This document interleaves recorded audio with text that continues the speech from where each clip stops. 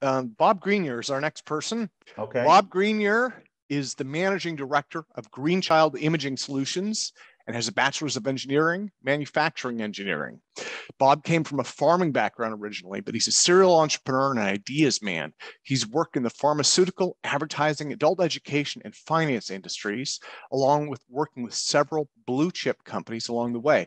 His roles have ranged from product and application design and delivery to corporate image and branding. Today, Bob is going to be presenting an overview of exotic vacuum objects and their possible role in Hutchison-style effects, nuclear transmutations, and other energy and materials effects that might be applicable to future propulsion and space systems. So Bob, welcome, sir. Let me hand things over to you, and go ahead. If you have a PowerPoint, just do screen share. Hi, Tim. Yeah, great. Thanks for inviting me. It's very kind of you. So first up, I want to say thank you to the community for giving me the opportunity to share some ideas and some of our research at the Martin Fleischmann Memorial Project and my own research. I'd like to thank all the participants in and the supporters of the Martin Fleischmann Memorial Project, MFMP, which was founded in late 2012, and the subscribers to my blog at remoteview.icu, where I publish my own work, and the donors that continue to directly support my open research. So I have to say thank you to them to start with. Okay, so back in May 2013, I shared this video with my lovely pregnant wife, as she was, with our first child there. And this was in India, where I was living at the time. And I had been working for the project as a volunteer from late 2012, as I just said. And I wanted to put up an idea, just a quick idea of how I saw low energy nuclear reactions being able to be created. And I saw two ways really that you can get there. And one is through shock and the other one is through resonance. And what you're doing in the shock case is trying to take something far from equilibrium so that then things settle down and things find an equilibrium out of that.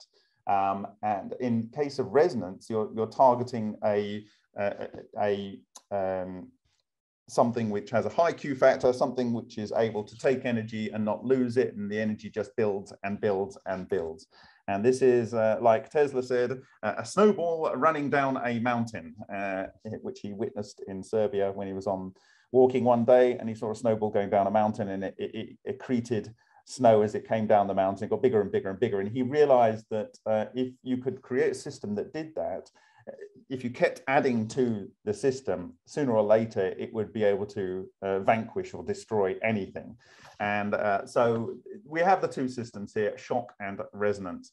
And so in the course of this presentation, I want to share a little insights as to what an exotic vacuum object is, what exotic vacuum objects can do, propulsion and claims of propulsion that have been related to this phenomenon, and also a proposed mechanism from myself and the means by which we can get there. So first off, what is an exotic vacuum object? Well, after being commissioned to study the findings of one John K. Hutchison, in 1986, Kenneth Radford Shoulders published Exotic Vacuum EVs, A Tale of Discovery.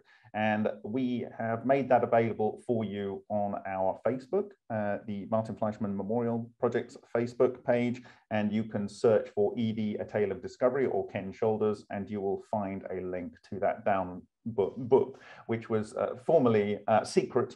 But through talking about these things since 2017, it came about that someone passed this to a colleague, and they were able to scan and put this into the public domain.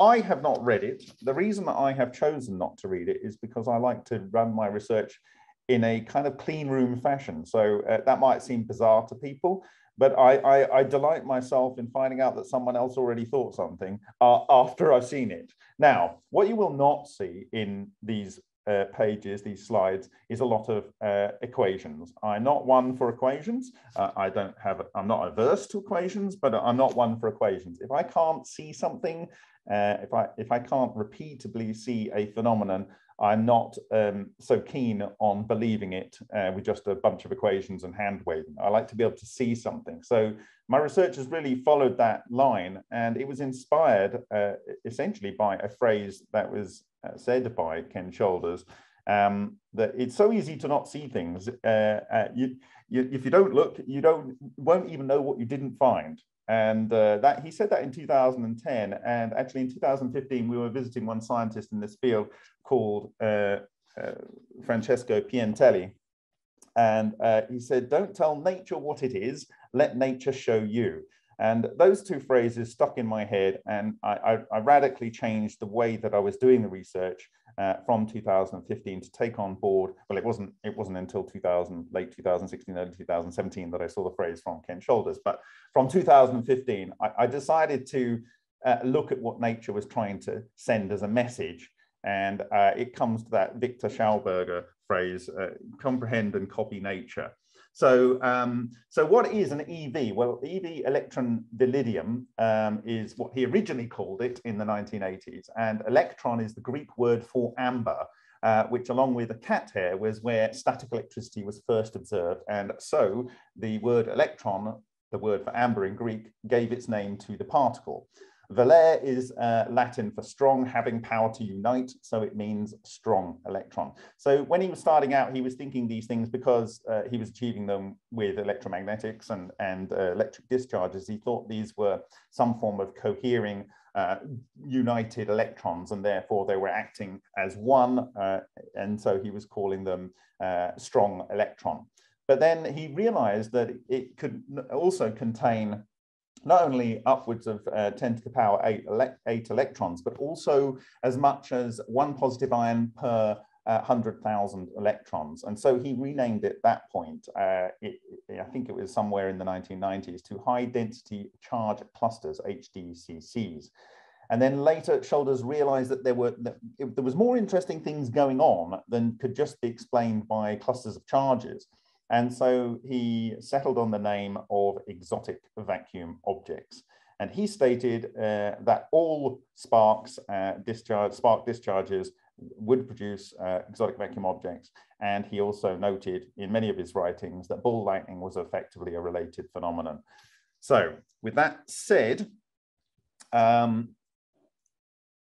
Ken Shoulders in 2010. So what happened was that there's one video out there. In fact, there's a couple of videos, and it's when John Hutchison had visited with his wife, Nancy Lazarian, the Shoulders household in 2010. And Nancy filmed a sequence of interviews, which she edited and put out in 2 videos.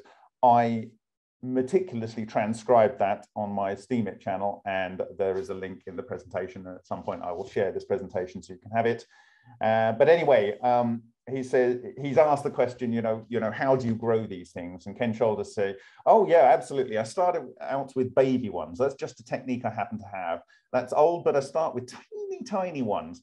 And I watch them grow, and I can grow them and grow them. And Nancy says, do they get feed? What do you feed them? And then Ken Shoulders go, more electrons. They need electrons. They become electrons. And it's an interesting phrase. And he used, as far as I know, a penning trap, because these things can be influenced by electrical and magnetic fields. And you have both in a penning trap. So you can trap these things in this penning trap and then feed them with the electrons.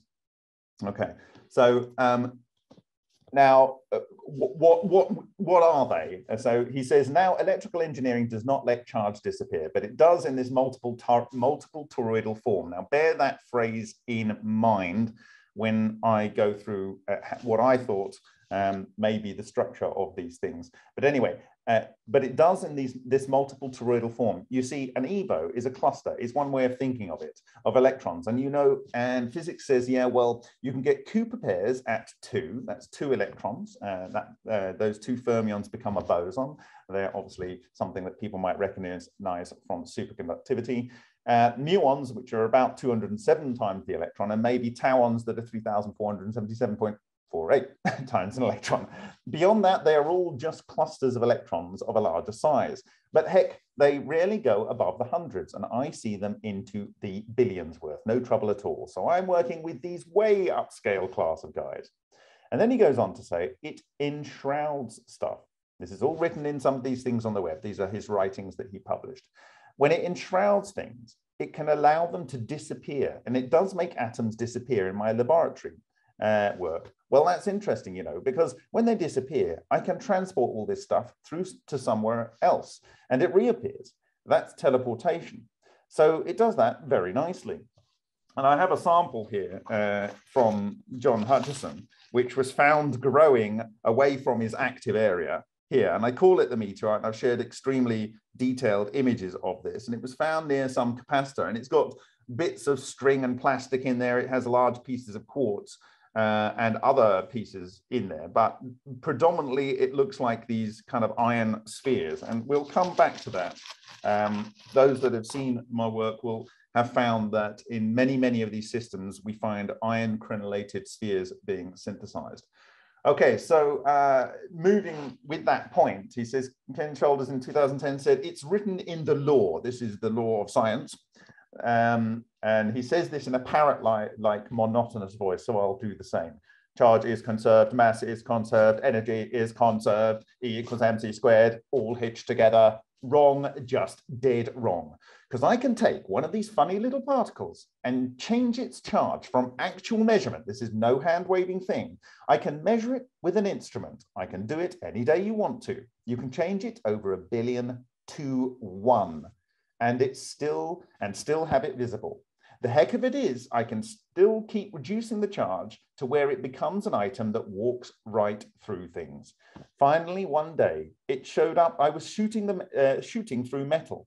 It shouldn't be able to transmit that particle charged through that piece of metal.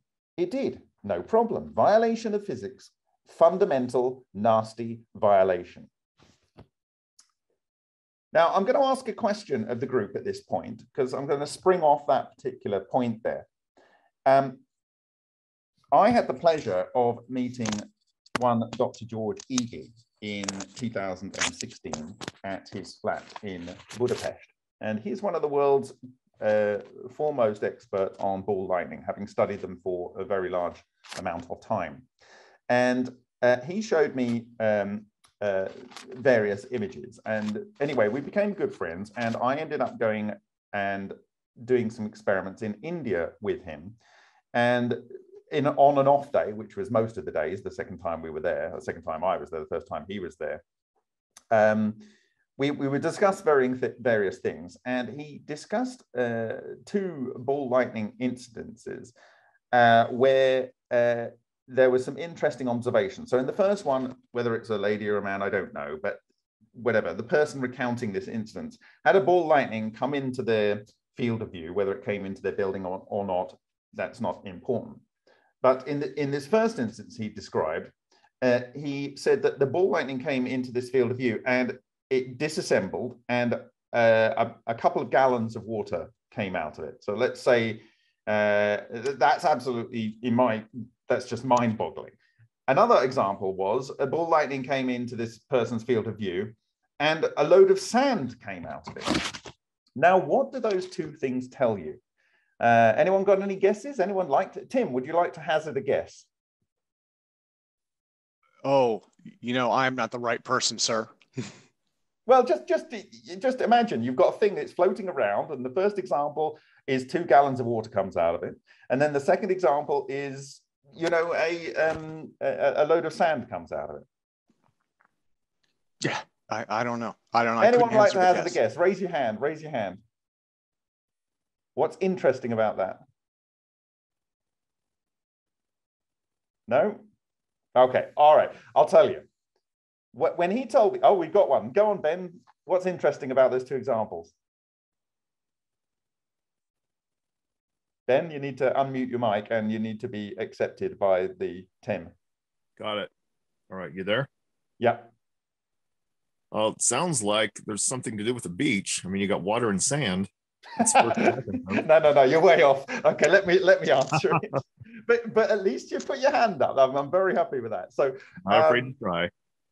Not afraid to try. That's good. So maybe this will help you with where I'm going. One example of another ball lightning testimony he had, which you can download these testimonies off his website, was this ball lightning went into like a barrel, like you would have storing water coming out of a drain. And it boiled off a large volume of that barrel of water. Now, what does that tell you?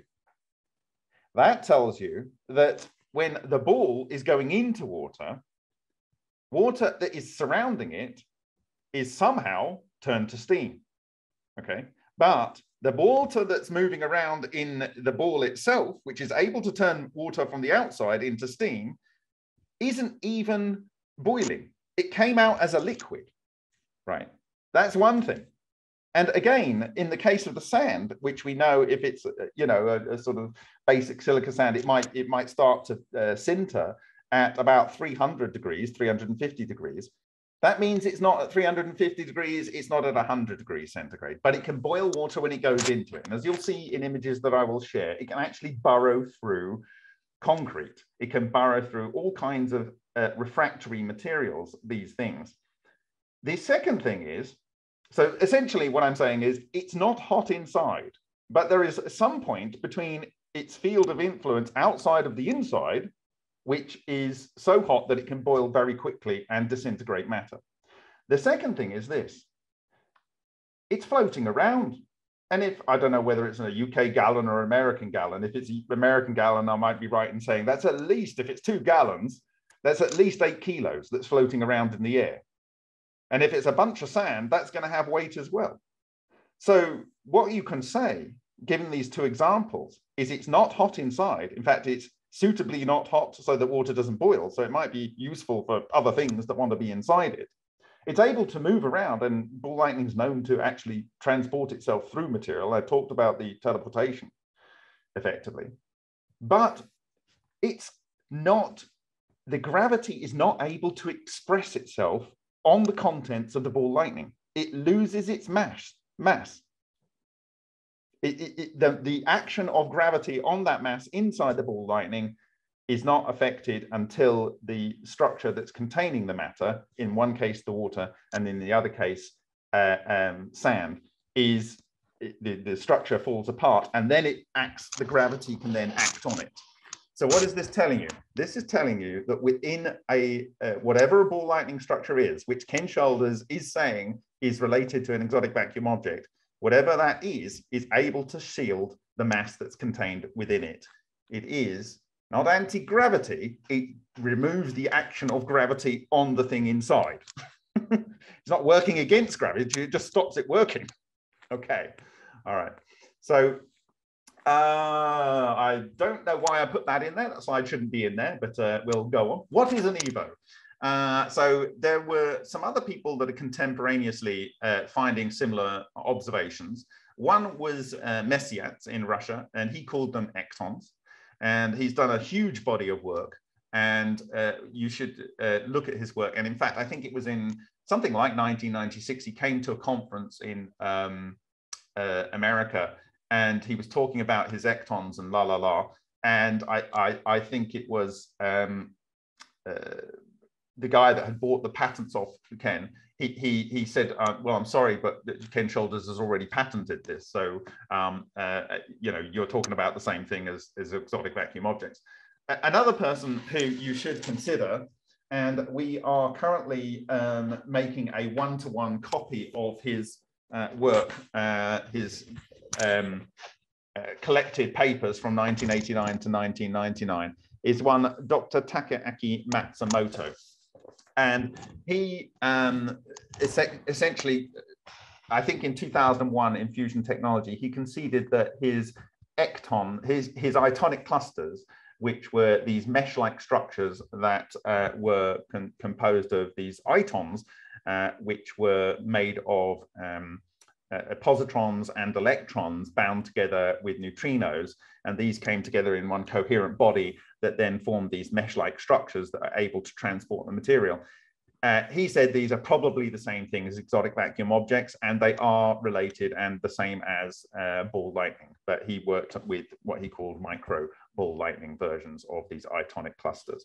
So there's a lot of cross correlation here. Now, in 2018, considering a lot of the things that I'd seen on different materials, I came up with this structure for the basic exotic vacuum object. So I believed it had some sort of core that was kind of like a black hole, but not. And this could move up and down depending on the velocity of the toroidal ring that has a toroidal and a poloidal component to it. And it produces a vortex into the center. So that's kind of how I could explain many of the observations that I had been sharing from physical observations in experiments. It was a later time that I came across this 1973 patent, which obviously is expired, from one Paul Collock. And this is showing from basically a simulated lightning strike or whatever. You get the lightning strike, it forms the discharge channel. This forms kink instabilities. The kink instabilities form a series of loops, and the loops join together into one single torus, which has a multiplication of the current of the original discharge times the number of loops that were captured. And this then forms this structure. It's explained on this slide, and you can go and see in a number of presentations and download off the MFMP's YouTube channel when I'm discussing this. But essentially, it has the toroidal current and the poloidal current going in there, and then this produces something akin to a sphere. And he was proposing this for fusion reactors, and he was using pressure pulses to keep it in the core of the reactor. And in 1993, December the 12th, I think it was, there was a paper submitted to Journal of Fusion Technology that was published in May 1995, which cites the fact that ball lightning would be the way forward to producing fusion energy, but you would need to make a free-floating fireball. And it cites the 1970s work and 1980s work of Paul Collock as a way forward. And that was by Jay Roth, and I think he was working for the US Air Force when he was putting that paper together for fusion technology. So this is the plasmac structure, and these are some structures that we've observed on the inside of a ball lightning generator based on the work of Dusty Fusion by Dr. George Eagley. Now, I have a sample in my drawer here, which I'm going to refer to next, and it is from 2007 from John Hutchison, and I call it the fracture sample. So here it is. And on this fracture sample, we have a mesh. Now, Ken Shoulders said that these structures, they can form a mesh over a substance. And if you do that, and I've described this in other presentations, if you do that, and this is similar to what Matsumoto is talking about, then effectively that is protecting from the action of gravity. And we'll come on to that a little bit later. But in close examination of this sample under the microscope, I found a series of various quantization levels. So we have a very small one here. This is actually on a different technology.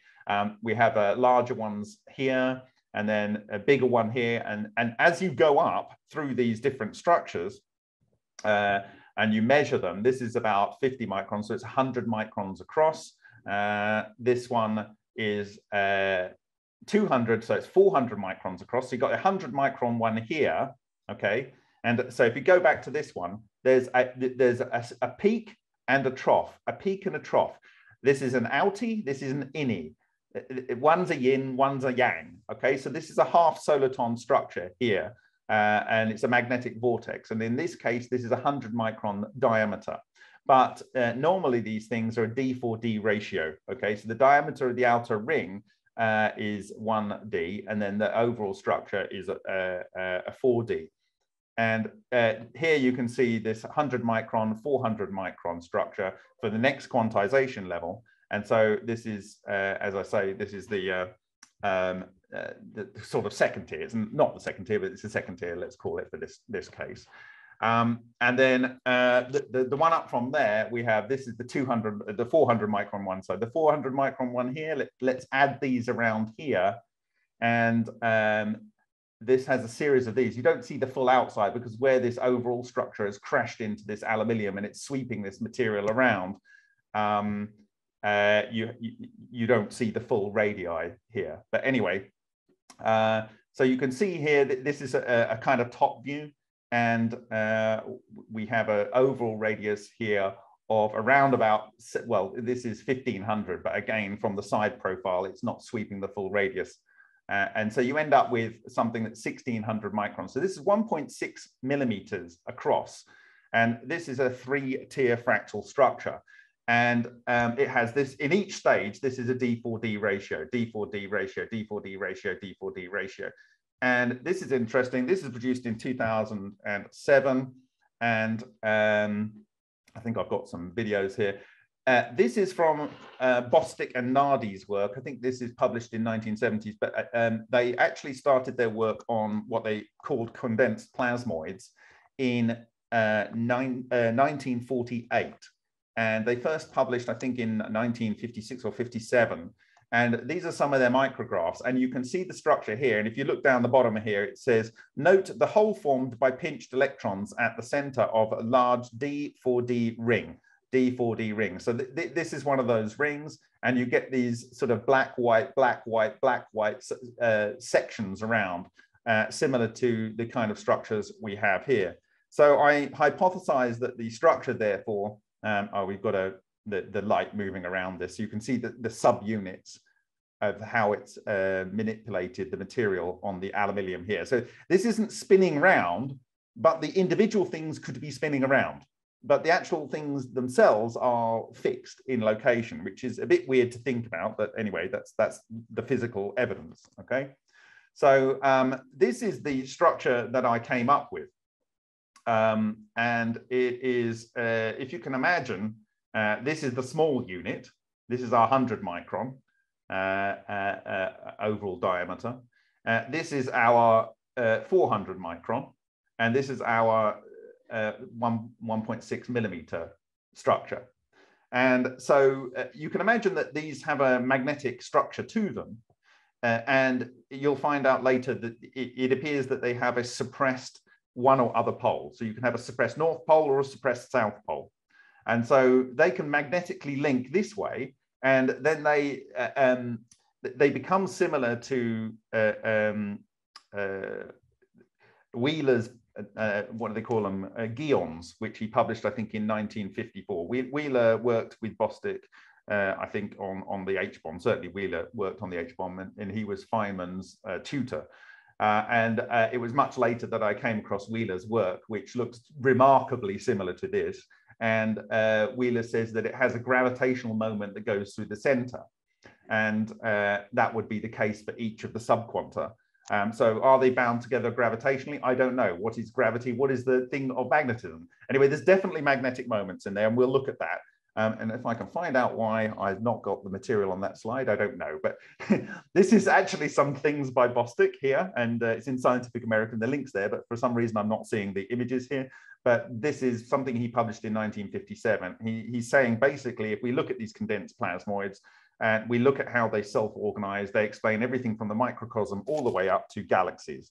And he says the same phenomena could explain all scales of self-organization in the universe.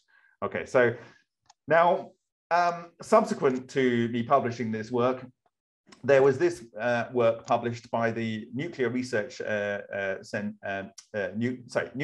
National Research Nuclear University, Moscow Engineering Physics Institute by Bogdanovich et al. And this is video recordings of long-lived plasmoids near objects exposed to remote and direct effects of high current pinch discharges. So they had a water flow and they were discharging down onto a metal plate. So you had water in there, you will have had OH, you will have had H in there. So you would have some protons with this discharge. And so you have everything you need to create kind of ball lightning structures. And what they found was they found these toroids moving around on the metal surface 2 days after the experiment and glowing. 2 days after the experiment. And when I published this, a person that worked in the US military said that when they were doing electron beam treatment of landing gear, it was formally classified, but they were finding these glowing spots on the material, this aluminium. And so, you know, he went back to the people that were working there at that time and they were retired. He said, look, this work's come out of Russia. You know, they're finding these things and they're recording them 2 days after the discharge. you know, what was the situation with those things that you used to brush off the landing gear with a wire brush? Did you investigate them? And they said, yes. And we found that they actually existed for up to 2 months, going around and glowing on the metal, which I think is rather interesting. And in that same work, they found that these toroids could group themselves into crystal-like lattice, mesh-like structures. And here's a phrase from this paper: a stream of particles, presumably electrons, which causes air to glow, is emitted from the surface. After 10 to 20 seconds, this stream is formed into a set of several rings, 5 or 6 of the same diameter, which rotate around both their own and common axis parallel to the plane horizontal. And they also showed in this paper how something could pass through other material and be observed on the other side of the material. So there's something that's neutral that they call the body. So you've got the plasmoid, and then you've got the body. You've got some neutral component that's able to pass through solid material. Okay, now, before this was published, we actually published this as an observation from a water spark discharge circuit that was on ignitionsecrets.com. And so here we have this little glowing thing down here. And this looks remarkably like this structure here that was captured a couple of years later from our publication of that observation. This was published in May 2019. Okay, and they are saying that in this paper that this might be the sort of structure of ball lightning, and I'm minded to agree, because you have a toroid and the toroids are grouping together, and there we go. So, and this is not good if I'm going to be losing slides here. I think it's meant to be connected to another computer. Let me just get that connected and see why I'm losing slides here. Oh dear. I might not be able to get that back, and it's okay. We'll just have to lose some slides, won't we? Okay. All right. If we do that, we do. Let's skip that. That's in Project Omar. Okay, so in Bogdanovich's work, he explained these toroidal structures by using the Dirac monopole derived structure. It's a monopole-like structure that was proposed in 2008 by the Russian Vizhnevsky. And essentially, electrons are pulled into a vortex, and they are forced to cohere. They form opposite sides, and they become Cooper pairs, so they become bosons, and they come down to the magnetic core. And in the magnetic core, they spin round at a minimum distance, and some of them get eventually sprayed out. And this forms a structure which has 2 different types depending on the spin, whether it's left or right spin, and they produce the north and south pseudo-magnetic monopole structures. Okay, now there's a guy called Leonid Rydzev, he's another Russian, and he did exploding foils like Wendt and Irion in 1922. He did this in a water chamber, so you will get HHO being formed instantaneously in there. So again, you have a high intensity electric discharge in water, in this case with titanium foil. And this will actually produce exotic vacuum objects in abundance. And what he found was, and this is a mirror above, so you could look down as well as at directly, he found that they produced ball lightning outside of the explosion chamber. And these ball lightning would also break down into small ball lightning. So it would break up. So whatever it was, if you can imagine it's a load of meshes of these things, they would then dissipate into little micro ball lightning.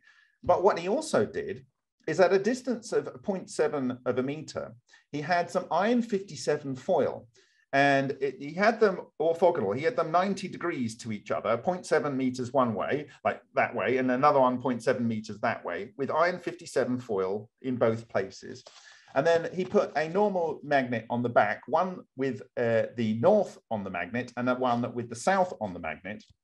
And then he used NMR, nuclear magnetic resonance, to see against a control which was in another room without a magnet on it, if there was any change in the fine magnetic moment of the nuclei of the iron 57 foil. And he found for the north, the one that had the north side of a magnet put to the back of it, it shifted one way, and the one that had the south on it, it shifted the other way.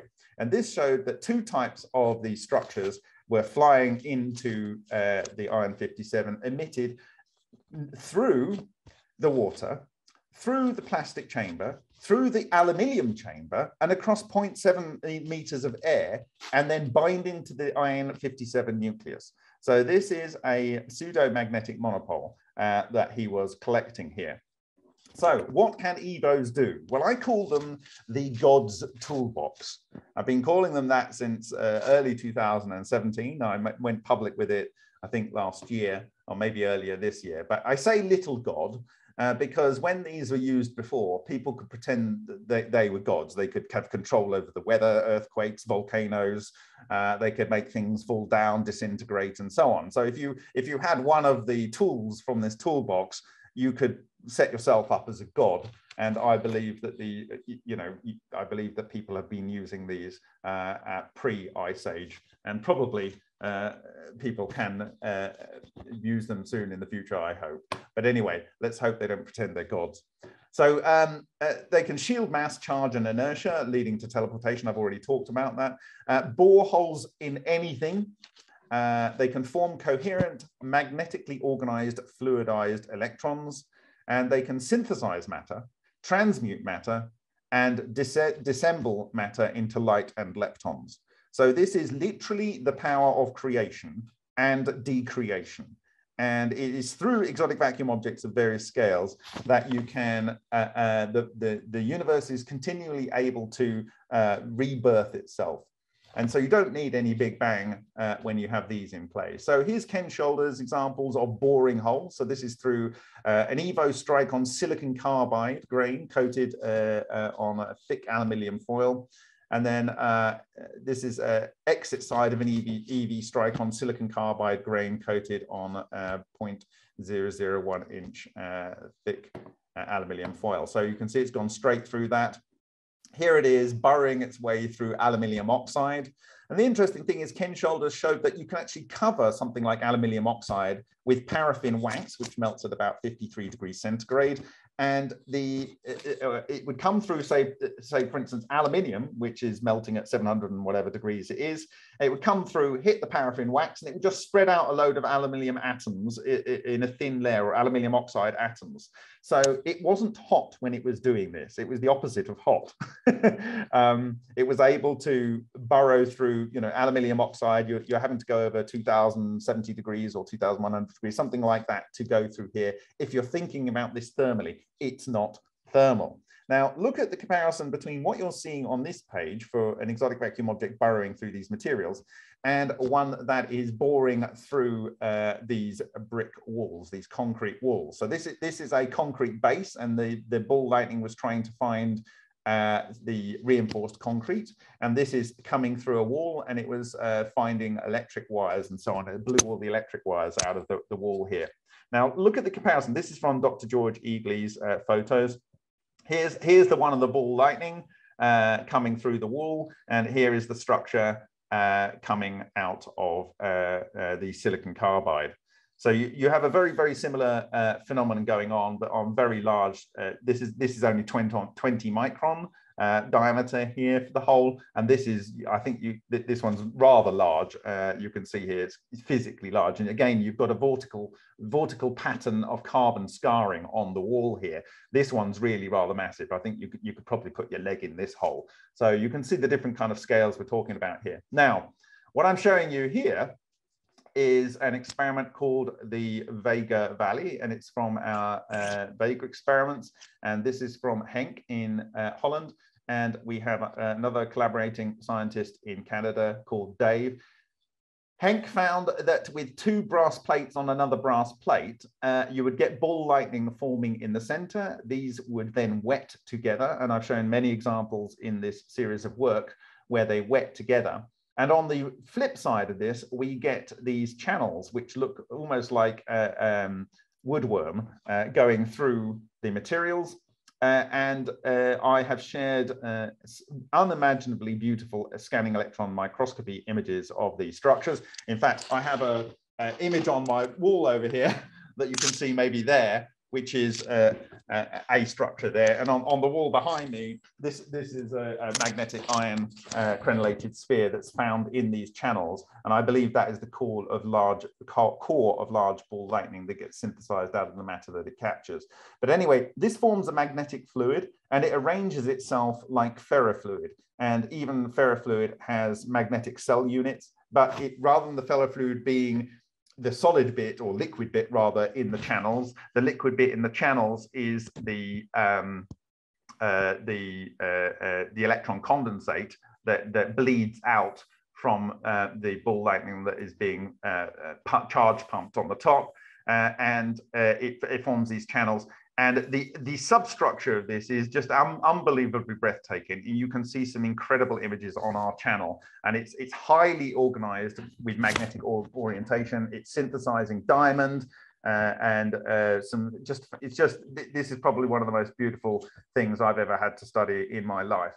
But it's one thing that ball lightning can do. Now, another thing, we were doing some, I think it was in 2015 or 16, we were doing some experiments with nickel and hydrogen. This is known to produce these same birdie type structures.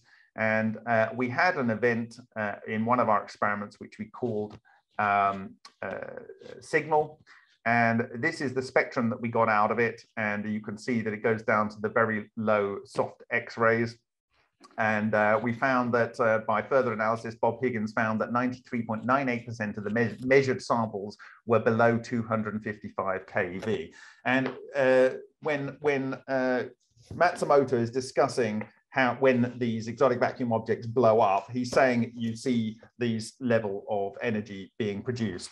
And similarly, this is hot off the press.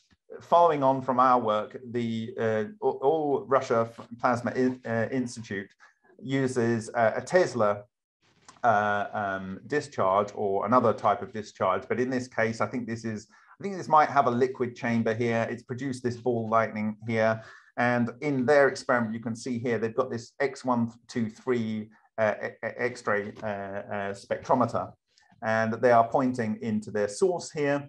And you have T at 10 seconds, 20 seconds, 30 seconds, and 60 seconds. And you can see when it starts off, you get these very discrete lines, and then you've got a whole series of discrete lines here. And then it ends up as a very smooth structure, which you can see here. And this is very similar to what we observed here, with the majority of them not going above 255 keV. And the interesting thing is that as the thing progresses, so you've got to 15 seconds here and 25 seconds, the thing changes color.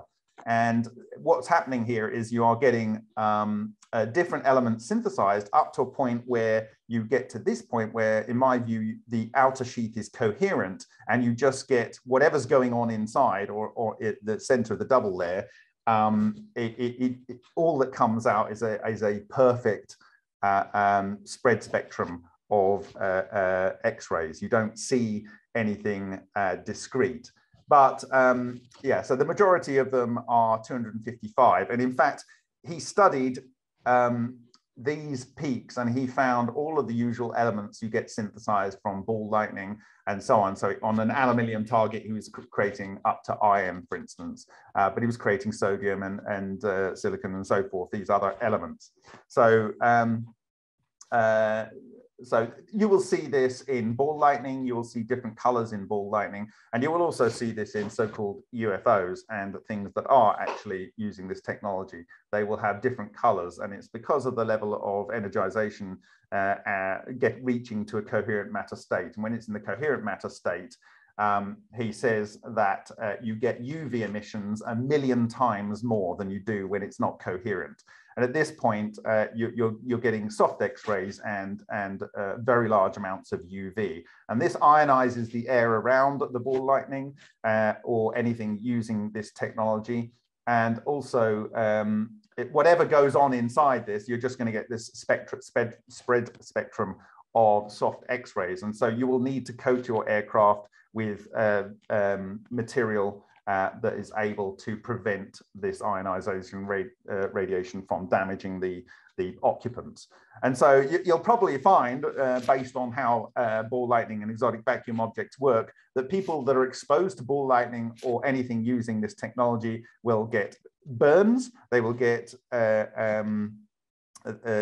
suntanned, and some things will degrade. These are the more benign problems with this technology as a means of propulsion. But anyway, the other thing is when this is spinning around, this is a ball lightning, a plasmoid that's being ejected here, you get this oscillation here. So, and there's a guy called Mikhail Solin in 1992, he's a Russian, and he published a way of generating direct electricity and energy from this by having an induction coil around and capturing the power that is produced by the spinning ball, the coherent matter structure.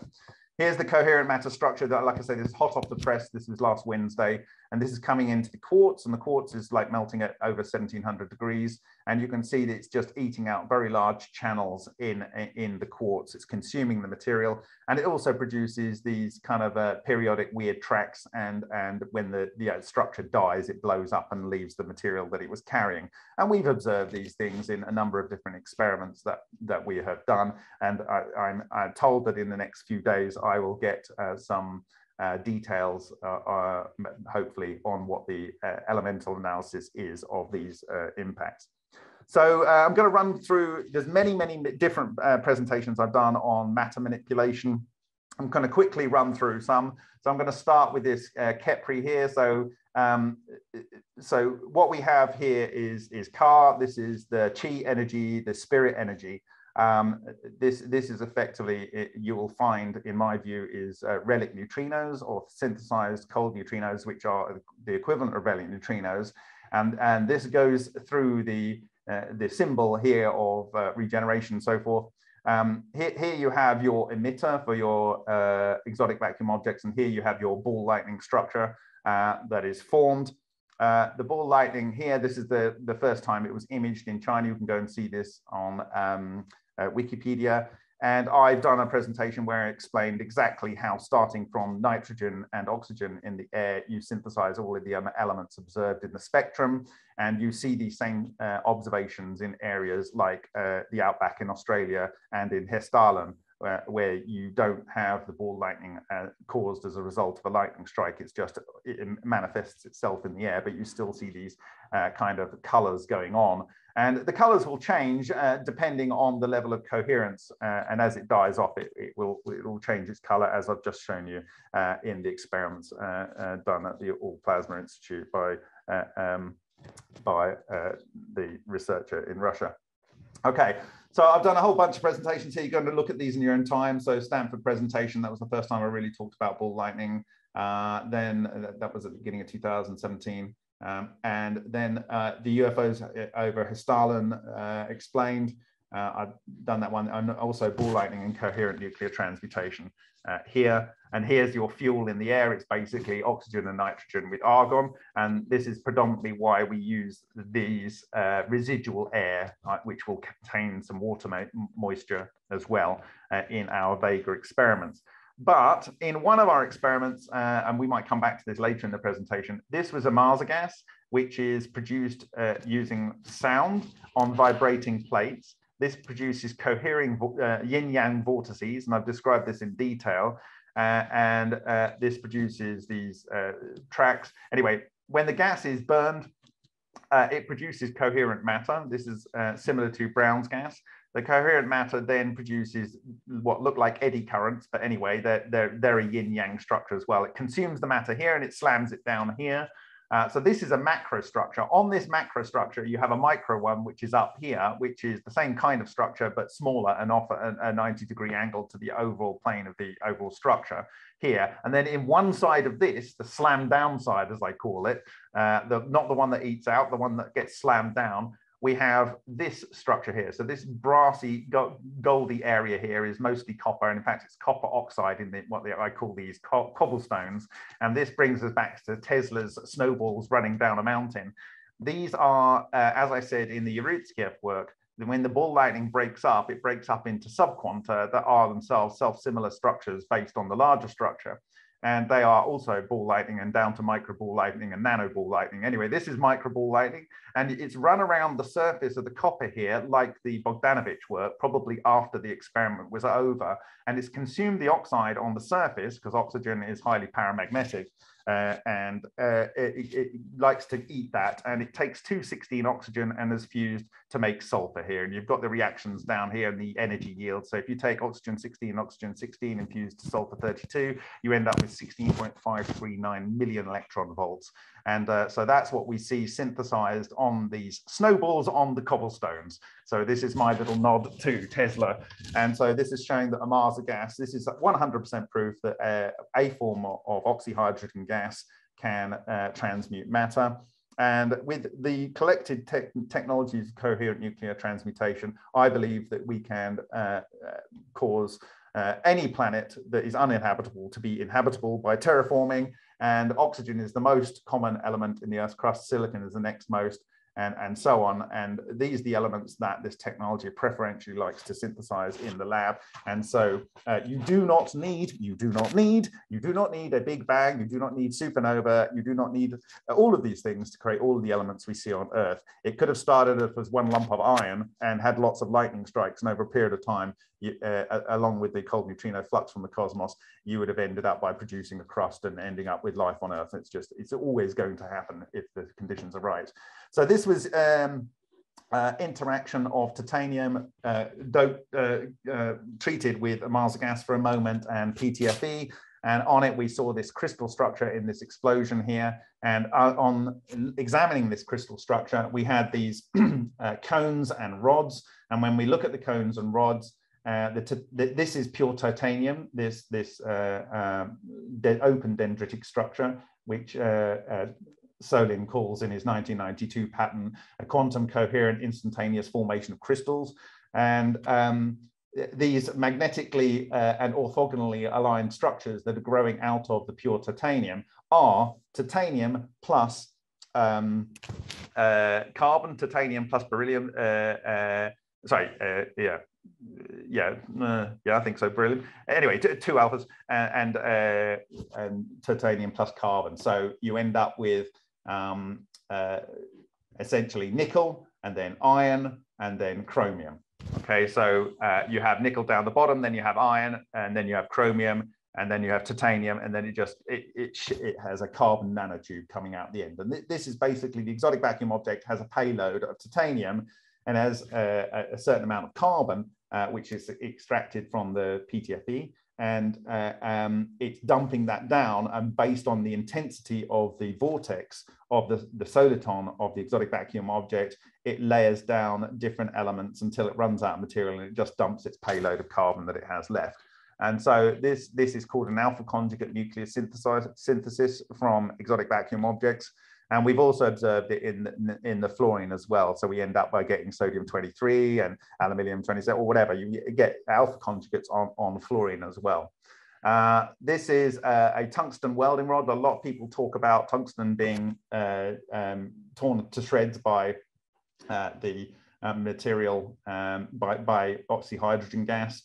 Well, I thought no one's ever done an analysis of the fumes coming off. So I asked Dr. George Eagley here. This is Sho, who's sponsored some of the work we've done. This is Dr. Roy Shinamaza. And this is the experiment. This is a close-up on the experiment. And he's got a vacuum cleaner here with one of these face masks we're all very familiar with these days. And we're collecting the fumes that are coming off, so I can analyze not just what the transmutation is on the rod, but also I can analyze the transmutation that's being captured in the dust particles that have come off. This has never been done before. It's the first time it was done. This is the material to start with. It was essentially just thorium-doped tungsten with a little bit of oxygen. And on the surface, we get all of the usual suspects.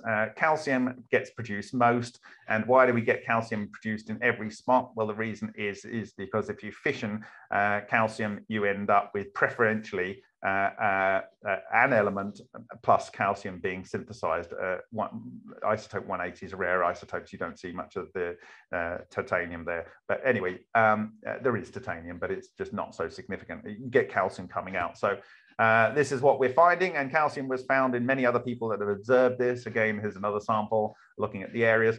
Here is our yin-yang structure. And in fact, the three structures together here makes the Om. And you will see this on our ultra experiments if you go and look those up. But anyway, this is the soliton that you have here. And the half-loop soliton creates an instability over here anyway. And in here, in very specific structures, you have synthesis of different elements, and I've gone into it there. But again, you have this carbon film, and this is something that Matsumoto observed in a huge degree. Here in the filter, we see the same transmutation products that we saw on the surface of the tungsten. So this is confirming that the material that's blown off because of these extremely energetic reactions. So if we go up, is it going to go back? Yeah, okay, here.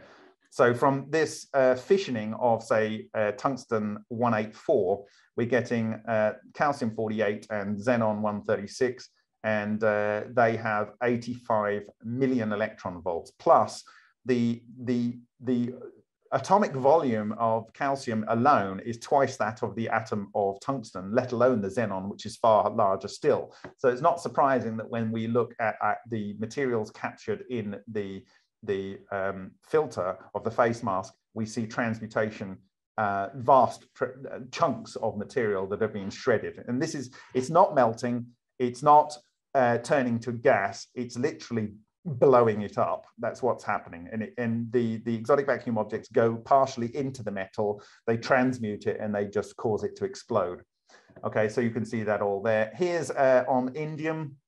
And indium was funny because it melts at 156 point whatever degrees C, 156.6 degrees C. And humorously, the gas is supposed to be very hot, but anyway. And on the indium, we see these different structures forming. Here's a wonderful X, which is relevant to how the magnetic structures form. But anyway, we won't go into that. You see these eruptions of the typical elements that we see synthesized from any heavier element. This is the carbon film that you see. This is more carbon film and silicon and so on. So these are all the elements you'll want to see. So that's talking about transmutation. And here we go. Here's our scarab beetle. And according to the Egyptians, the scarab beetle is creation, nuclear synthesis in my view, regeneration according to the Egyptians, I would say repair and stabilize.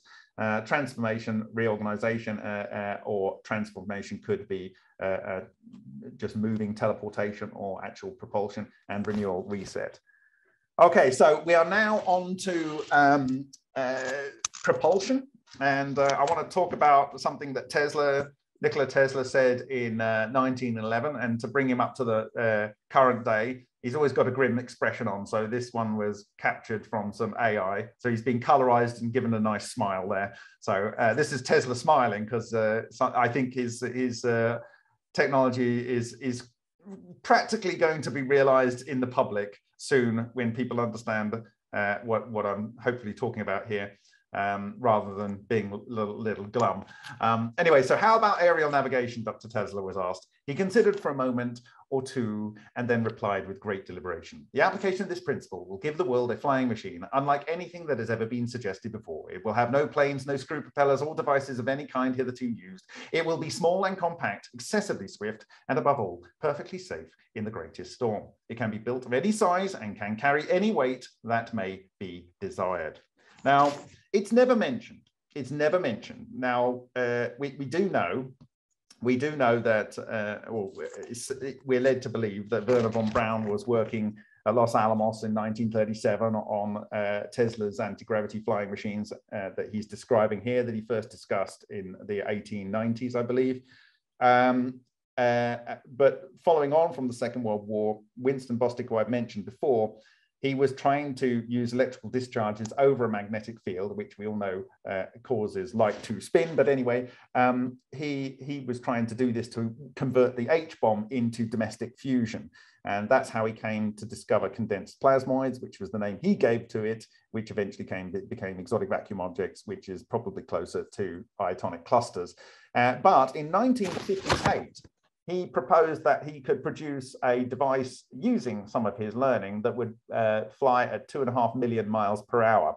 And when we look at the speed of light and compare this to this, it comes out at 0.376% of the speed of light. which doesn't sound a lot. It's much less than 1%, but it would allow us to reach Mars in about 15 to 20 hours. So that's what he was proposing in 1958. Okay, so you can go and have a look at that in your own time. I have this Russian transcript that I found in 2017 when it was published on the CIA's archive on the reading room. And it was from an interview in 1992, and it was some Russian scientists. And again, I've got the transcript, which I painstakingly did from the very bad image that's on the CIA's website. But anyway, he's saying, we are talking about extracting the inner energy of matter. Now, remember what I said about exotic vacuum objects. They can tear matter apart. They can reduce it to light and leptons. So we can extract the inner energy of matter. We can take those up and down quarks, and we can make them into light and leptons. And leptons we might be interested in are cold neutrinos, or they might be electrons themselves. Its principal elements are closed superconductor and a control system. What is a closed superconductor? Well, this could be a toroid which has a superconducting ring. This looks like a plasma. This looks like an exotic vacuum object. Okay, well, anyway, this is for terrestrial needs, but the electron accelerator connected to the circuit turns the converter into a space propulsor. Well, we might find out how that occurs. Using it, one can reach Alpha Centauri and return back to Earth in 12 years. So what would you need to do that journey? Well, I think it's 4.7 light years away. Anyway, they say that the energy concealed in 1 kilogram of iron is quite sufficient for an interstellar journey. And I believe if you do the maths, that's correct. And in order to achieve that, one would need to travel at 80% of the speed of light. Hold that in mind. What this would mean is using this technology that was said to be possible in 1992, you would be able to reach Mars in between 4 and 6 minutes. And then I'm going to refer to this 2013 patent. You can go and see my reviews of this on my blog at remoteview.icu. But anyway, it's systems and methods for generating coherent matter wave beams. And example applications for coherent matter wave beams may include single bath thermal extraction. This is grabbing heat from the far field and bringing it to yourself locally, or vice versa. This is how you would create weather systems and how you would trigger things at a distance. Matter wave projectiles and missiles, and we've synthesized these projectiles and missiles to a degree in our Vega experiments, and I shared those in my Azizi presentation. Directed energy weapons, again, the same thing. Matter wave optics and cloaking. So this is how you'd make, for instance, a Tomahawk cruise missile look like a fairly crummy plane, which would probably go in and out of visual appearance as the interaction fields were masked to some degree. But anyway, matter wave emission and propulsion. Matter wave solitons. This is what we are talking about. High energy collision and high precision optics and so on, atomic clocks. Anyway, matter wave solitons. Essentially, when they are describing how they make these matter wave solitons that yield all these and this coherent matter waves, they literally have a spike and they have a high discharge, and they put it through a magnetic field. They use the Aharonov bomb effect to and little chambers to cohere the matter to produce the coherent matter wave. They are describing a Kenneth Radford Shoulders exotic vacuum object discharge unit, which, by the way, is the same as the Tesla's death ray from the 1930s.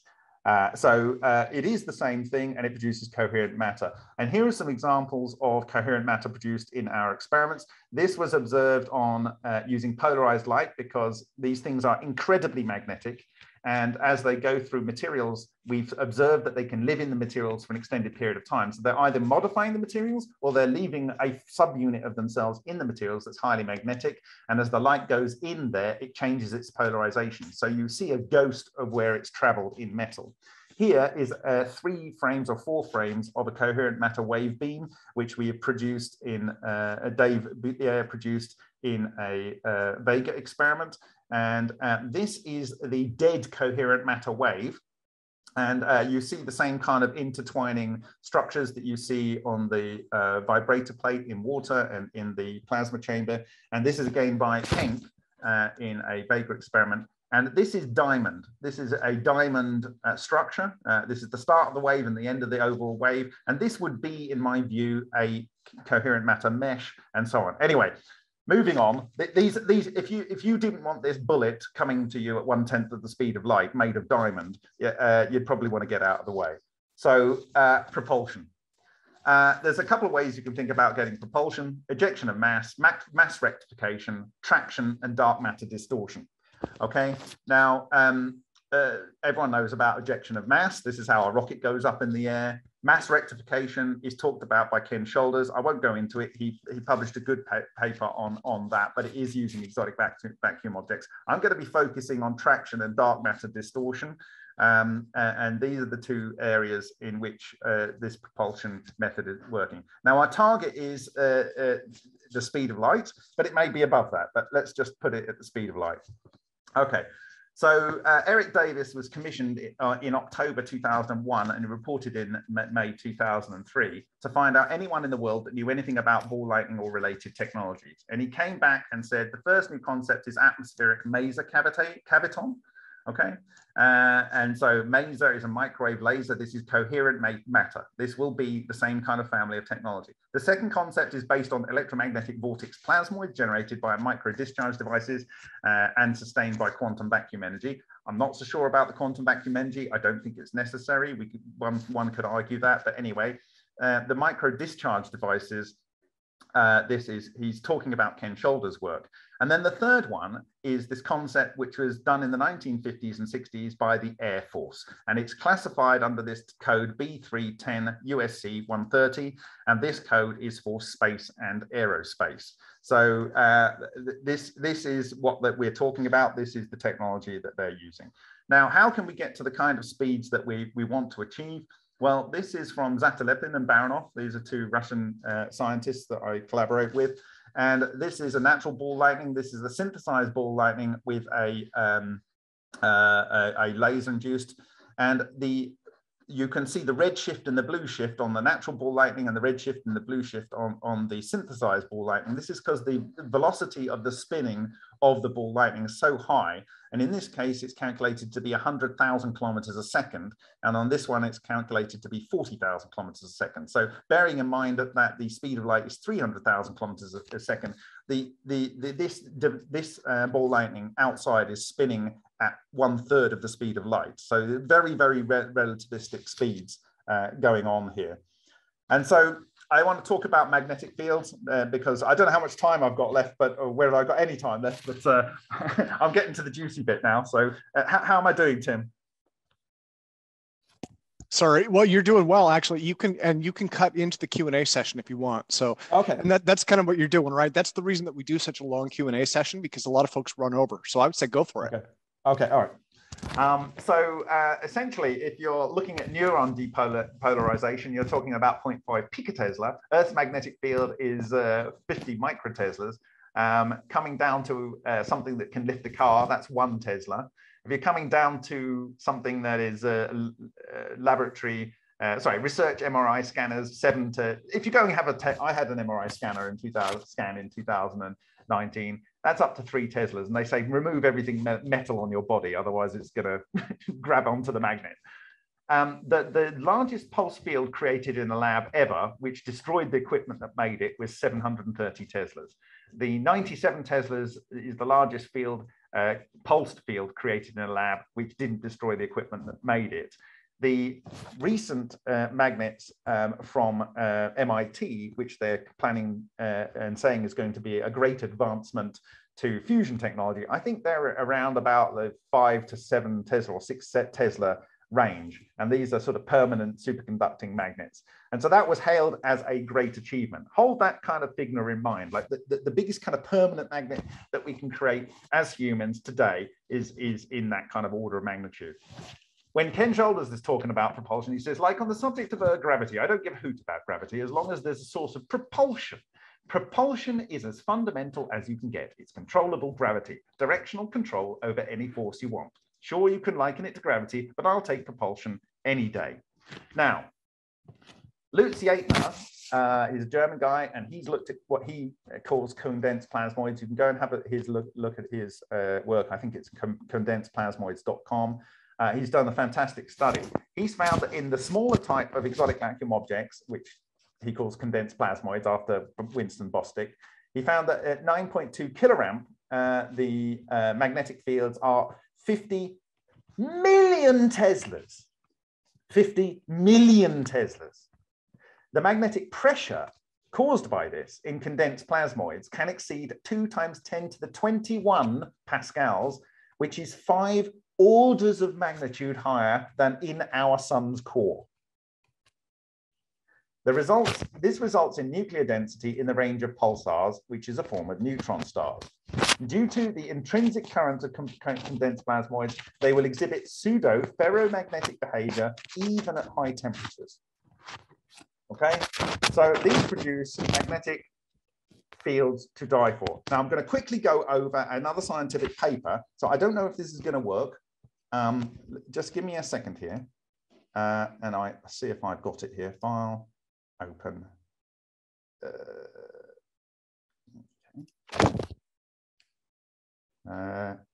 Because this paper was sent to me yesterday morning by the guys at Sapphire, and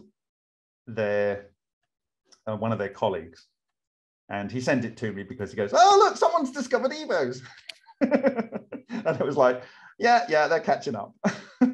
And this is some major laboratories here all around the world. So so I just want to give you something that's like so up to date. You know, Wednesday is the most up to date thing that I've given you in this presentation.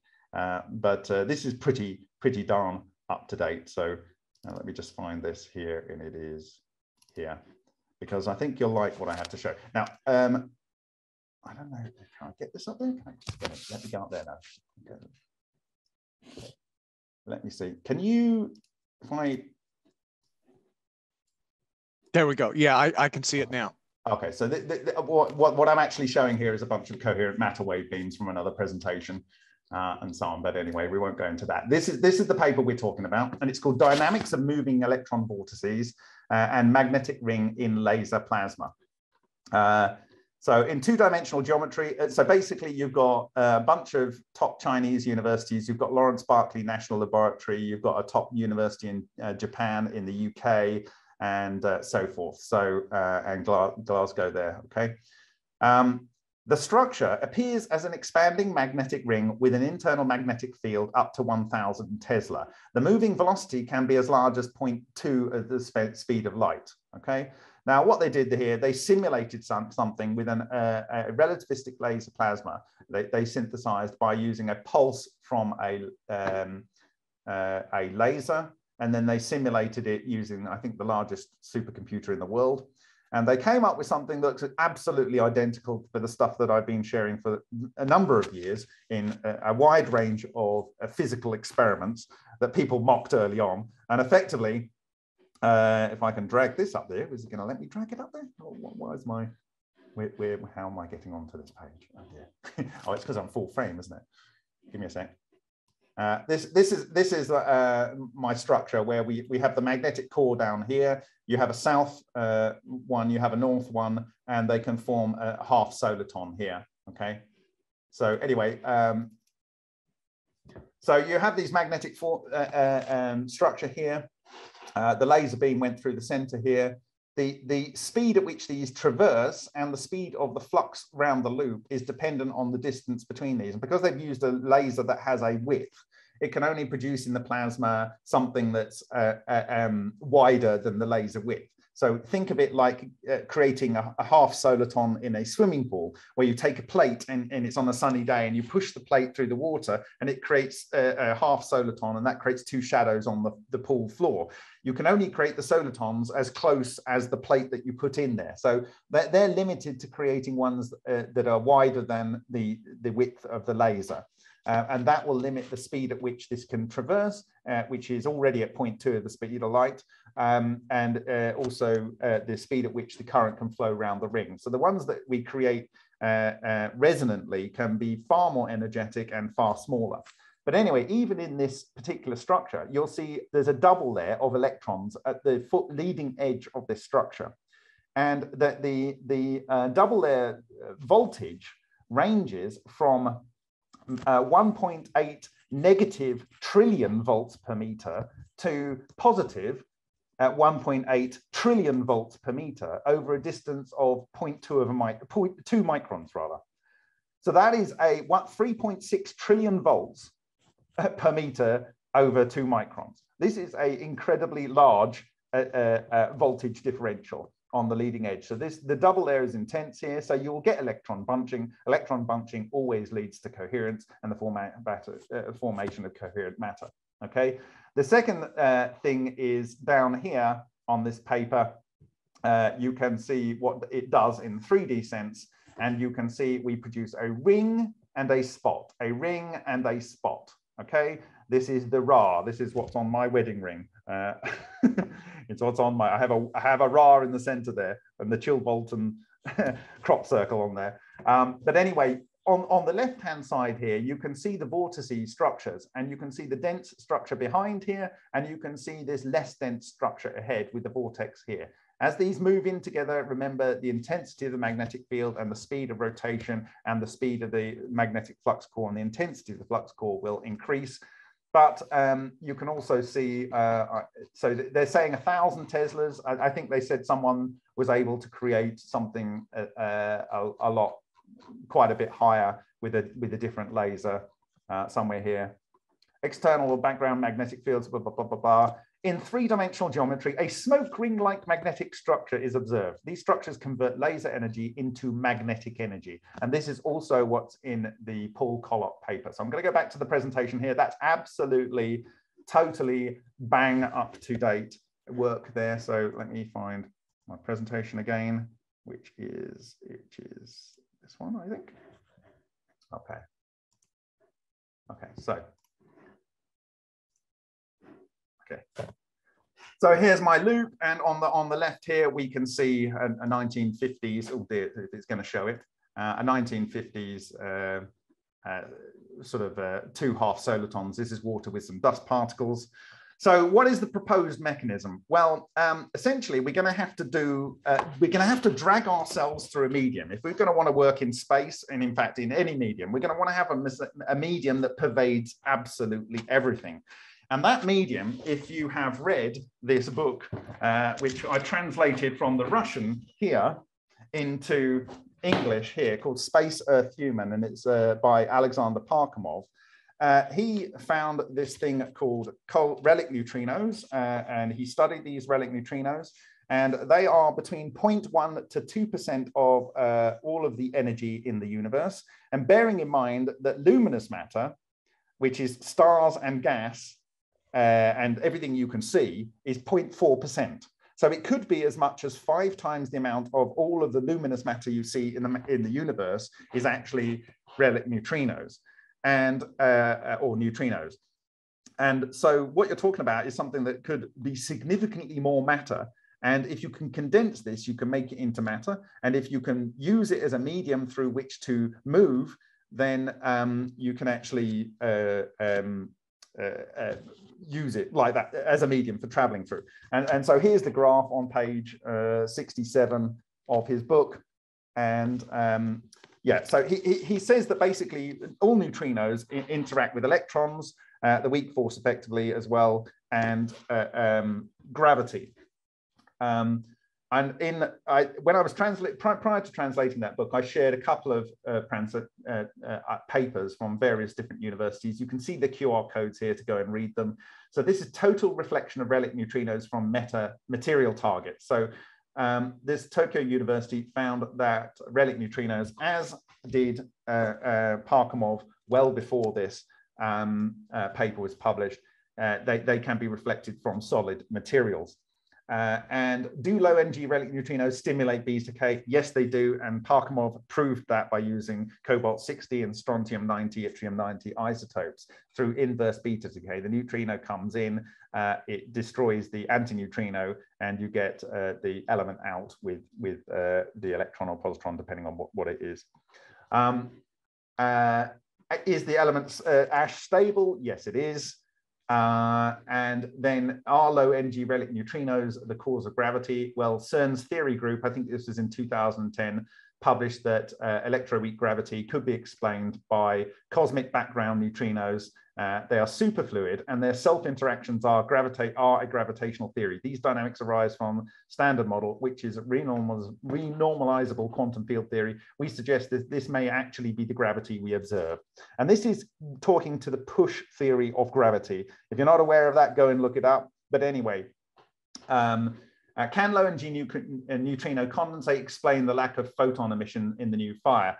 This paper here by David R. Andros says that essentially, because of the density of cold neutrinos in the universe, they form one quantum coherent structure through the entire universe. So this is energy. This is the sphere of energy in which we live, which is available at any point in the universe. And the wheel that gives us access to that is the exotic vacuum object. That is the universal clutch, as Ken Shoulders called it. I call it the monopole clutch as a riff off that. But anyway, these things will be denser, and Alexander Parkhomov calls them neutrino spheres around gravitational bodies like the sun and like the Earth. So the Earth has its neutrino sphere and the sun has a neutrino sphere, and so will the moon to a degree. But anyway, because of the structures of this coherent matter,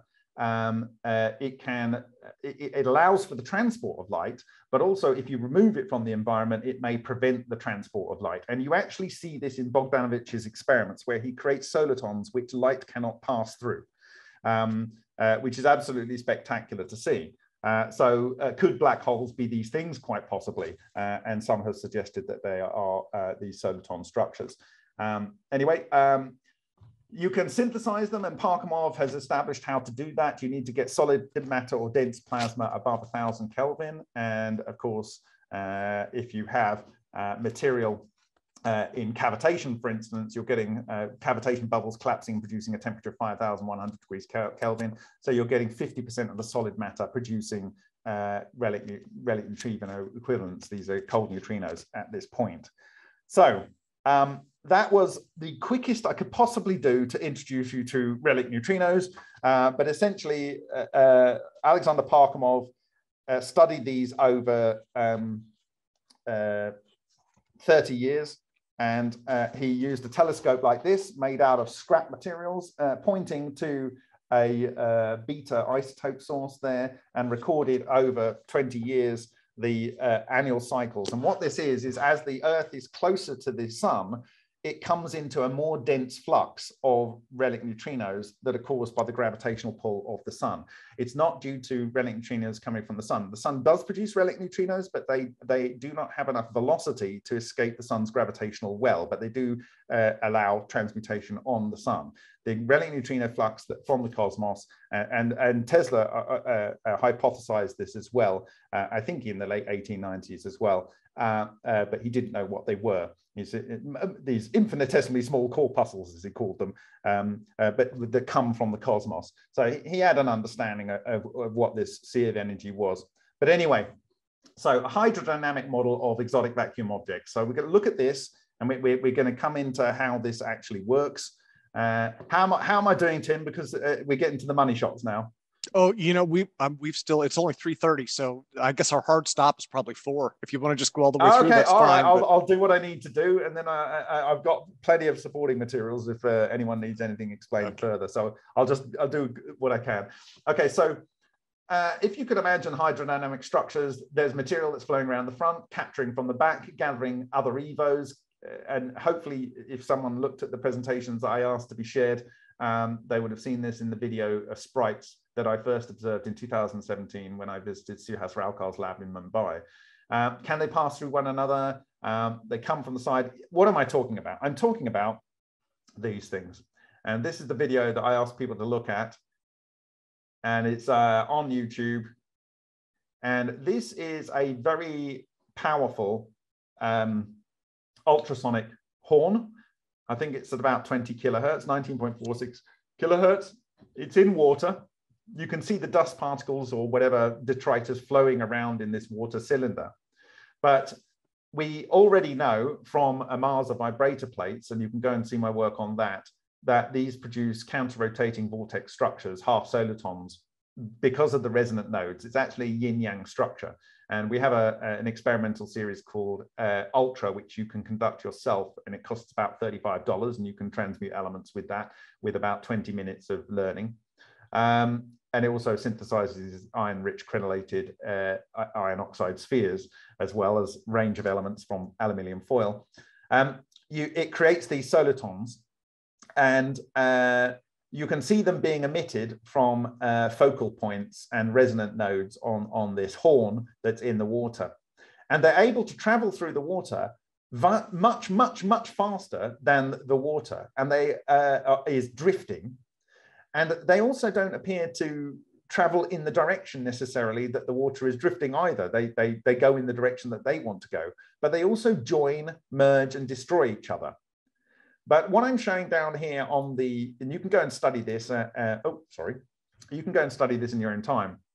What I'm showing here is a full soliton here.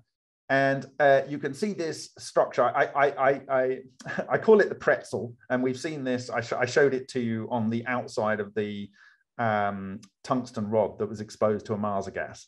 That's gas onto a solid, producing these these vortices, these half solitons. The same thing is on the 10-yen coin that was exposed to AMASA gas. So you've got a vortex going around here and a vortex going around here, but this is actually a full soliton, okay? Like this soliton here.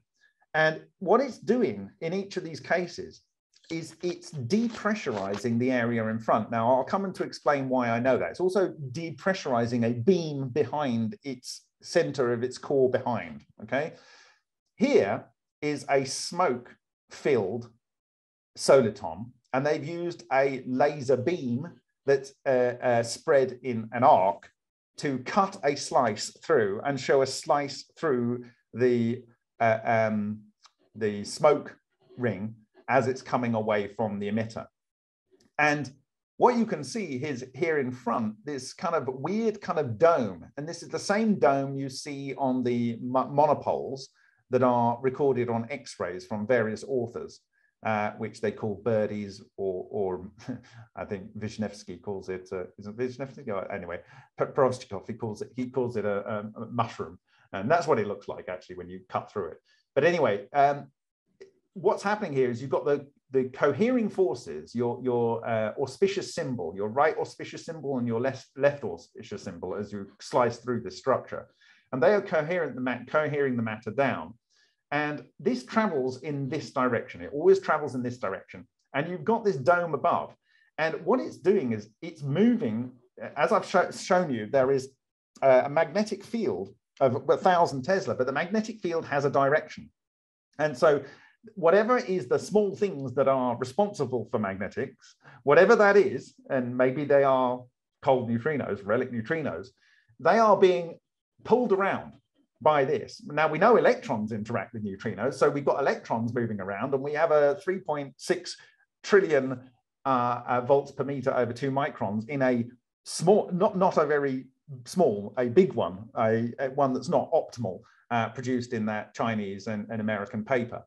And so essentially we have this soliton, and this is smoke particles, which you can think of as ions in your Ken Shoulders exotic vacuum objects that are being carried by the movement of the air. Okay, again, this one here is smoke particles that are being carried by the movement of the air. This is smoke and CO2 that is being carried by the movement of the air in this Danish waste processing factory that produces a soliton to shoot the CO2 up into the atmosphere. And each one is, I think it's like half a ton of CO2 in each of these solitons. And it cools the air or something, it causes this condensed smoke ring that goes up into the air. If you want to go and see a very nice smoke ring, go and look at the cannon at the end of Chitty Chitty Bang Bang as well. There's a wonderful smoke ring that comes out of the cannon at the end of that wonderful movie. But anyway, in this case, what you're seeing in this water cavitation system is the cavitator produces billions of nanobubbles, and they adiabatically compress to nanostructure size so that the water is absolutely replete with these gas dissolved in the water. And what's happening here is this is depressurizing the area in front, so these bubbles grow. And it's also has a beam behind it where it depressurizes the air, the water behind it. And so you have material that gets sucked in, and it literally gets sucked in, okay? And so that's why you see these bubbles. So the same thing is occurring in this soliton, the same thing is occurring in this soliton. And the structure is there in that supercomputer developed model. So I'm saying that in this case, the particles of dust are being shifted around, and the fluid is the air. In here, it's bubbles that are being shifted around in the fluid, in the vortex in the fluid. And you can actually get gas moving through fluid as well. But these are the same structures. Now, what am I saying is the fluid in space? The fluid in space is the super fluid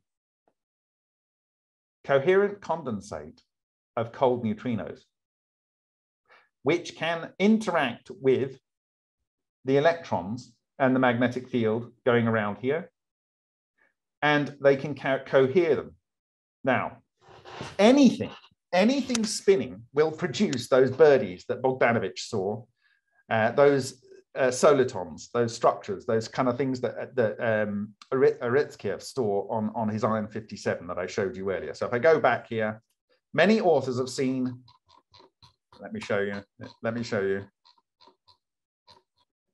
They have seen, I'll find it again. Well, it's basically this structure. This is an X-ray, and I've just colorized it to match the opposite of the pole here, okay? And what you're looking is 50% through this structure. So you've got the area where the stuff is pulled in, and you've got the stuff where it's sprayed out the top, the dome on the top.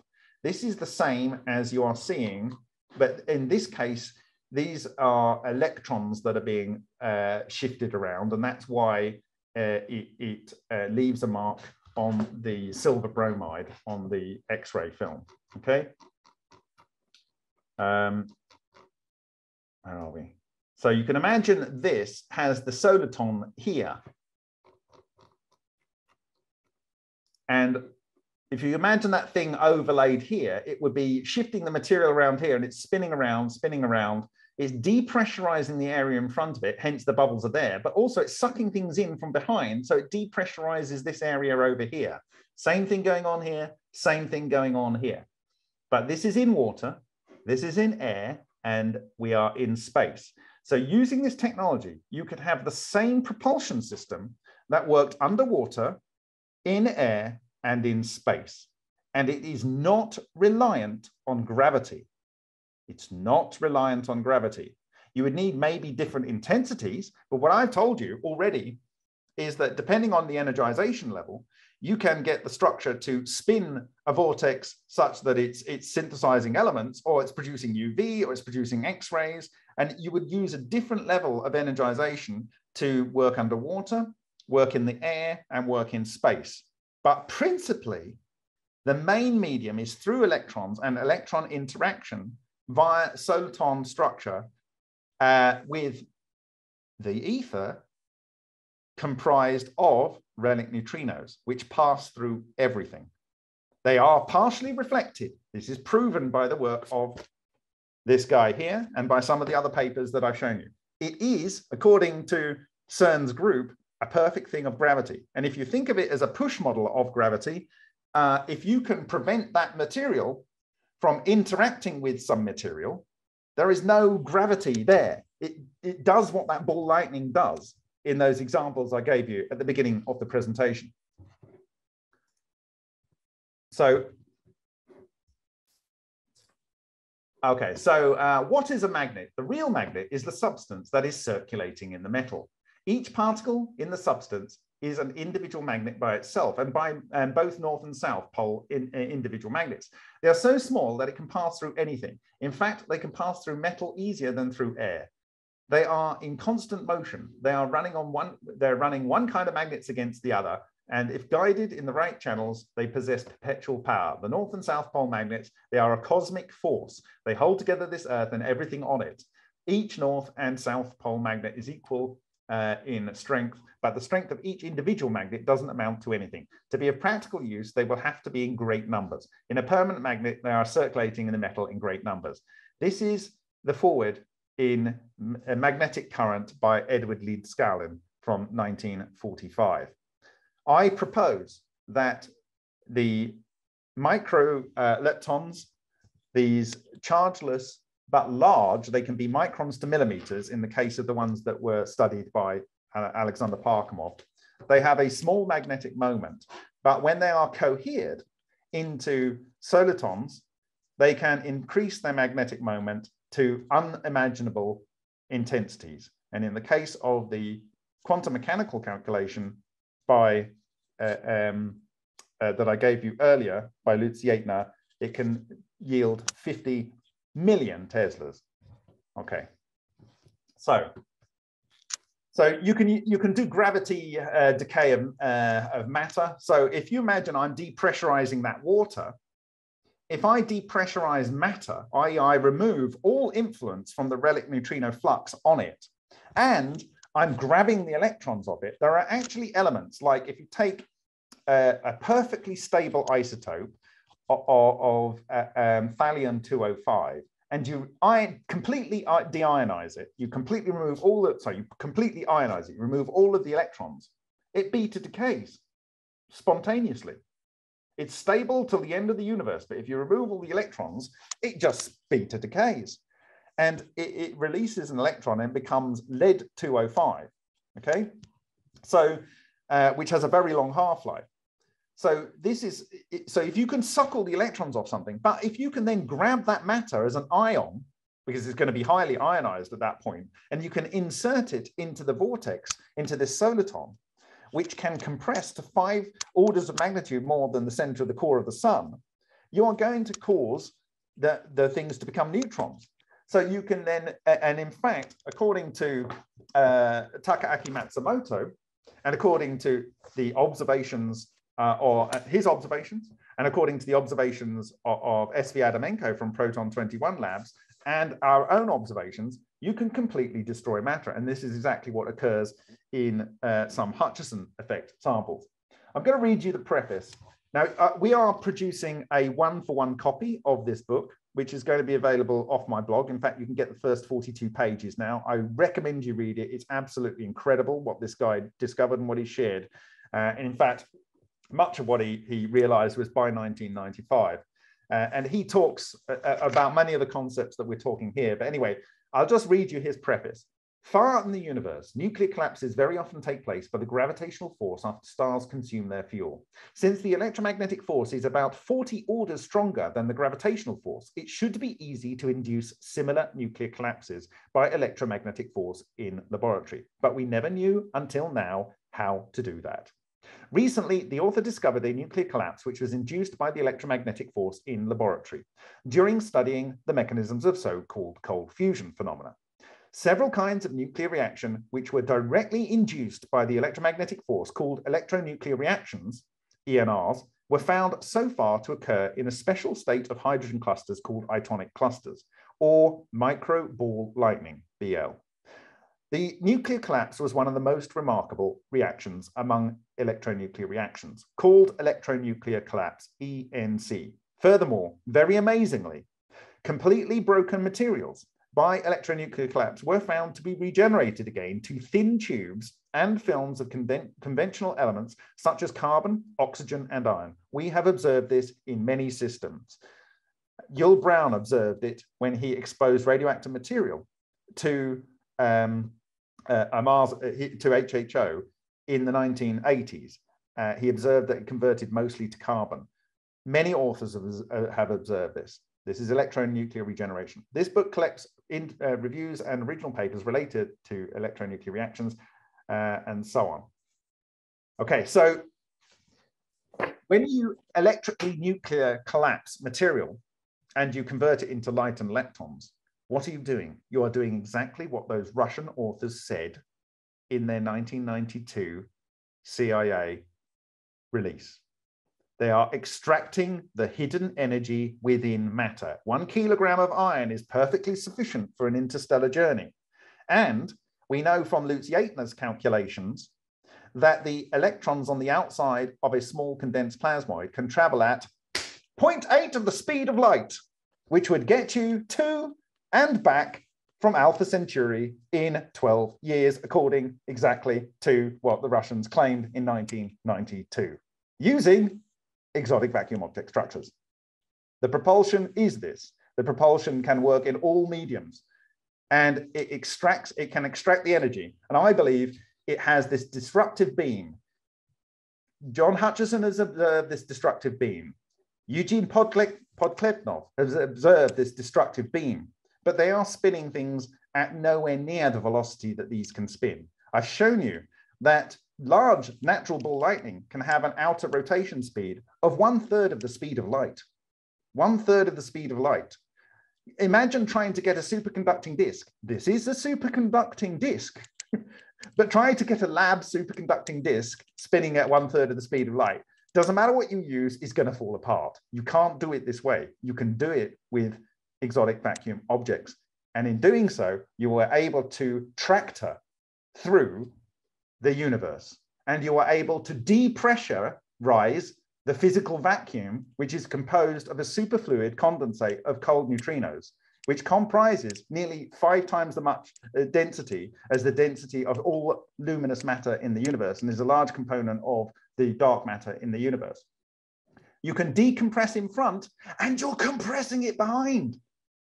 And you have this channel which decompresses. So if you had your fuel source behind the soliton, it would literally rip the matter apart. And we see this in the lab. We see one side ripped apart and it dumping it down on the other side if you've got a half soliton. But if you take the full soliton, there's a beam that comes out which can tear matter apart, nucleon by nucleon. And when it gets in, it converts it into light and leptons. And the two can then produce forward motion and be self-perpetuating. So let me go forward. I'm nearly there. So the soliton likes to eat material around it, which we've observed as it burrowed through silicon carbide and through alumina in the shoulders work. We've observed it going through concrete, and you can also see this going through glass in natural ball lightning. And it likes to eat the material behind it. This is the Podkletnov and observations by John Hutchison. In the case of the smoke ring, it is smoke particles and air behind it. It does this by lowering the air pressure in front. In the case of ultrasonic tank in Suha's lab, it appears to lower the water pressure behind and adjacent, so much so that it causes nanobubbles to reform from the water where they are ordinarily imperceptibly small. In the case of Bogdanovich, it eats light. It can literally eat light. It's because the light can't transport itself through something where there's no flux. Now, I'm going to tell you something, which is really, this is very, very important. I want people to listen to this. There's a guy called Alexander Shishkin. And when I was in Sochi in 2018, giving a presentation there on some of the earlier work that I was doing, not in a presentation, but on the side, he said this. And it was following a discussion, I think, with Alexander Parkhomov. Alexander Parkhomov has a reactor, which is just an inductor coil that goes down, it hits something and it produces a spark. So you get a very high dIdt change. He was observing strange radiation. He was observing these things, which are these birdies, these magnetic monopole structures coming out. But sometimes it did work and sometimes it didn't work, produce these things. It would produce it for a period and it didn't work, right? Then there is the work of Shishkin. He found that if he had a cavitator, which was a disk spinning, I don't know, a few thousand RPM in water, it would produce such a cavitation, such a flux of these birdies that 1 hour exposure would kill a human, okay? Because of the radiation damage of the ions that they were transporting through the metal casing. when they exploded in your body, they would damage your cells and cause DNA damage. He concluded that these things, which the broader group is, he calls them magnetotoroelectrical radiation, and he says they're the same as an exotic vacuum object, which is the same as ball lightning. He says the neutral form are called string vortex solitons, and they're most likely, because they transmute beta isotopes, they're most likely made of condensed cold neutrinos. And in the case of the cavitation that's occurring in his cavitator, they will be synthesizing cold neutrinos rather than harnessing. But what he did find was that after a period of time, it stopped producing the strange radiation. And do you know how he got it working again? He would literally physically lift the device and move it to another part of the laboratory, turn it on again, and it would start producing strange radiation again.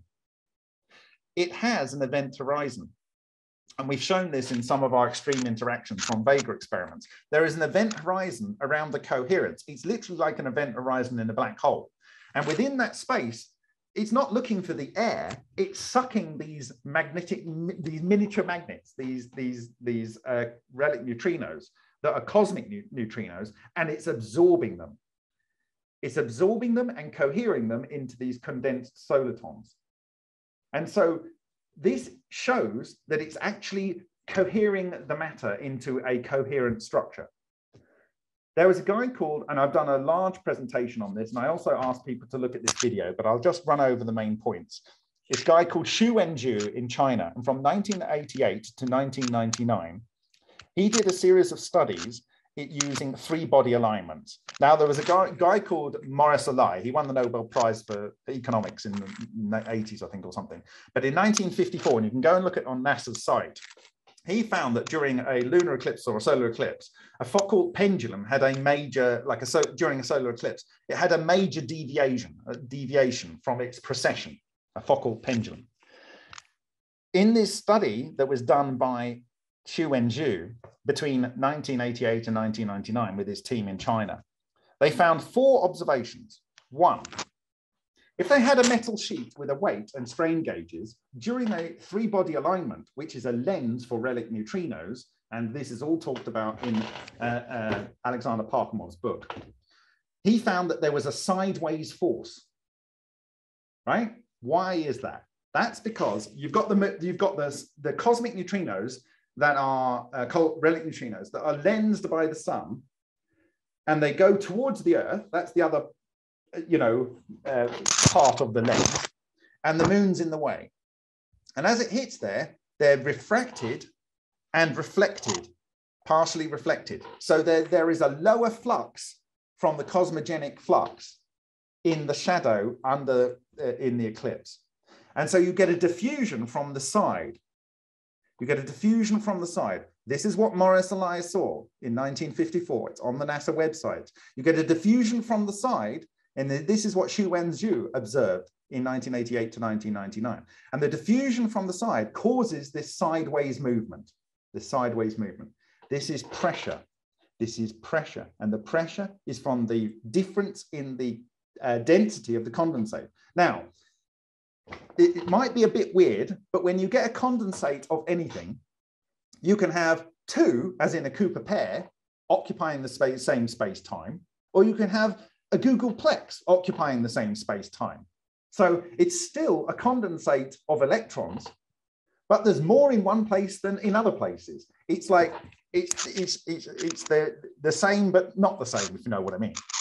So this condensate of coherent relic neutrinos through the universe, they are more dense, a condensate, around the sun and around the moon and around the Earth. And these are the neutrino spheres, okay? So this is where it's most dense.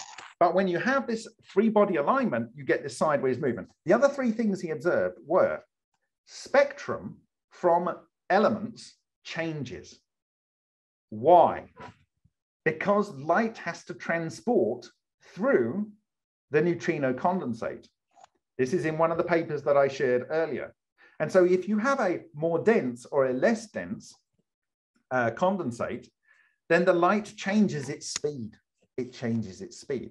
Secondly, we observed this in Lena experiments. I said that there's a polarization effect occurring, and we've seen some spectacular ones on the Vega Valley, where you have green sections and red sections and then green sections, where this patch of alternating yin-yang structures self-organize themselves. Because you've got the magnetic field flowing around one way in one case and flowing around the other in the other case, and they can live in metals indefinitely, either it's modifying the surface or it's magnetic. We know that the polarization of light can be changed by a magnetic field. Now, if you have a magnetic field, my friends, which is 1,000 Tesla or 50 million Tesla, that's going to change the polarization a lot. It's going to change it all the way over to one side, and if the other pole, it's going to change it all the way over to the other side. So this is why we see on the Vega Valley, in my view, this polarization. This is why we can detect strange radiation influence on materials, because they change the polarization of the light that's impinging on the material. It leaves a shadow in the material. So he observed a different spectrum. This shouldn't happen. When you're looking at an element and you're energizing it and you're getting a spectrum of light back, it should always be the same, but it's not the case during three-body alignment. And that's because the neutrino condensate density has changed.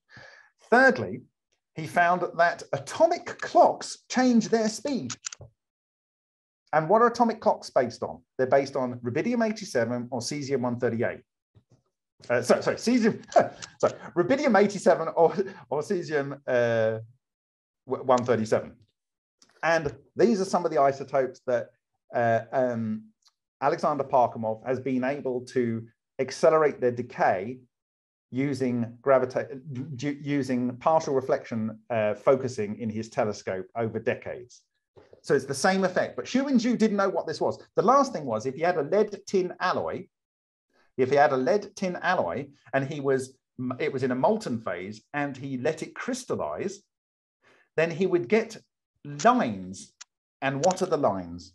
I believe the lines are diffraction. As the cold neutrino condensate is coming round and it's a different density, it spreads in some and you get diffraction lines, like you do in a slit experiment. It has a wavelength, it has a de Broglie wavelength. And Xu and Zhu did not know what all these things were, but they were 100% gravity related. And they are because of cold neutrinos. And this is what this technology can do. So I'm nearly done. I know you're coming in there, Tim, so I'm nearly done. So in the case of ultrasonic tank, so on, in case of Bogdanovich, it eats light. John Hutchison, UK, it disrupts the matter itself by releasing light pressure on the matter. In the latter cases, it is gravity-driven decay, very in line with the 1990 claims of Takaaki Matsumoto during his cold fusion experiments.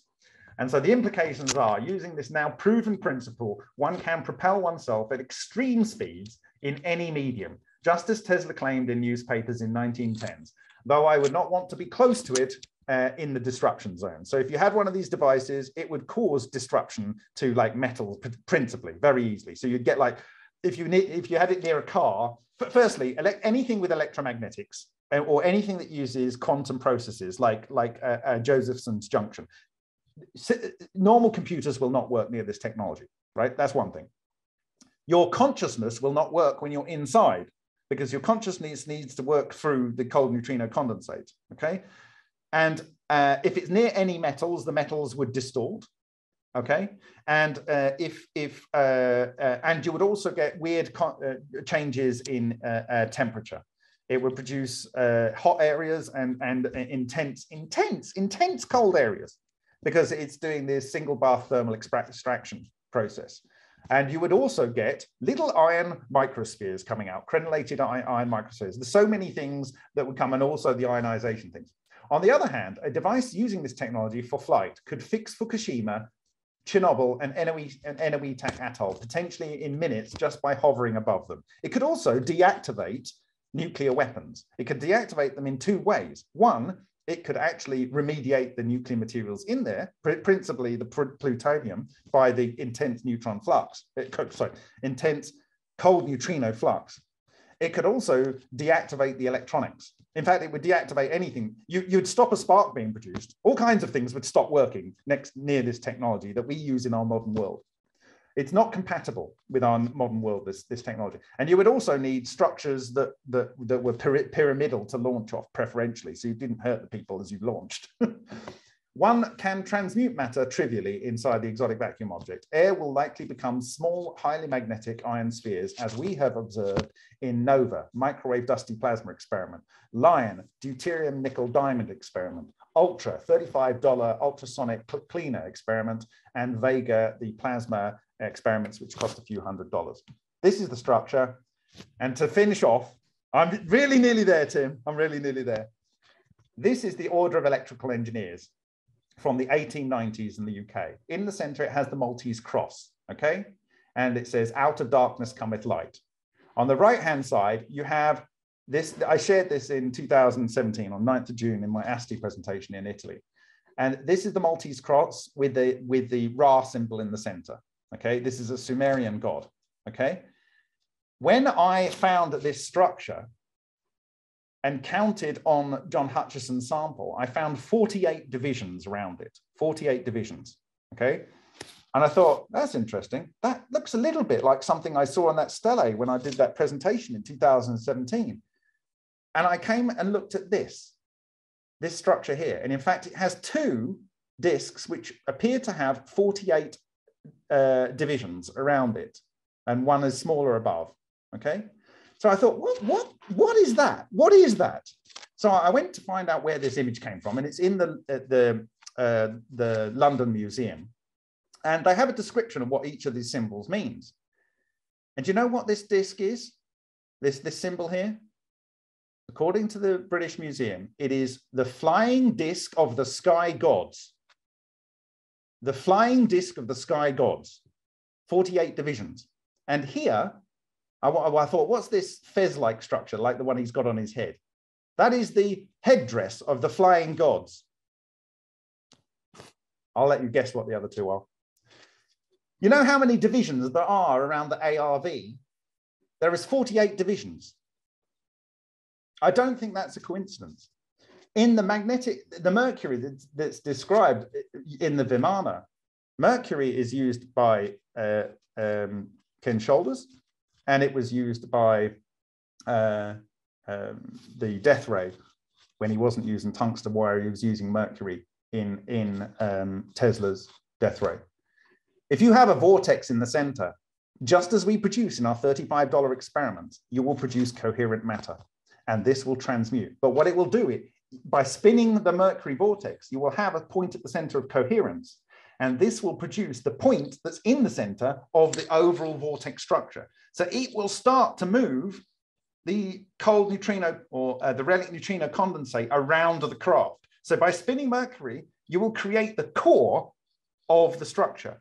What they are doing here is they are spinning the outside, which will then also create the core. This is why you can't have any living being in the central core here. You can't have it, okay?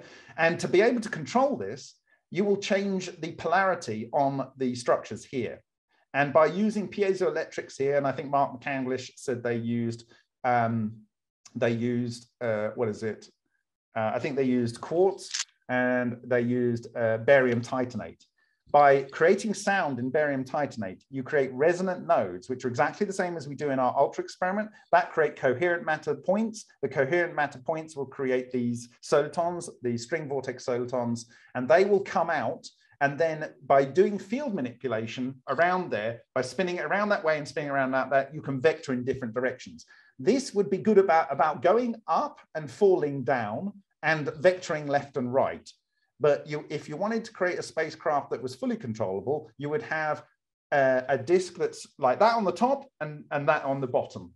And you would have one soliton set below, one soliton below and one soliton above, and you would vector their angles. You could also do it in a cylindrical shape and have them on the end.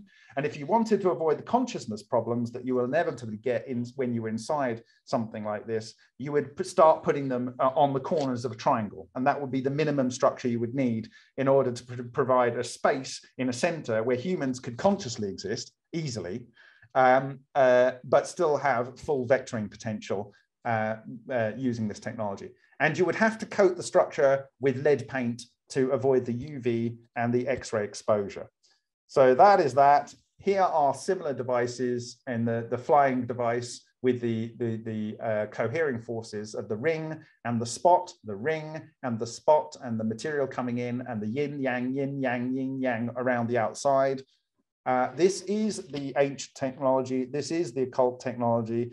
I'm pretty sure Tesla will have known this. And, you know, his Wardenclyffe Tower was a D4D toroid at the top, and it was a golden ratio outside structure.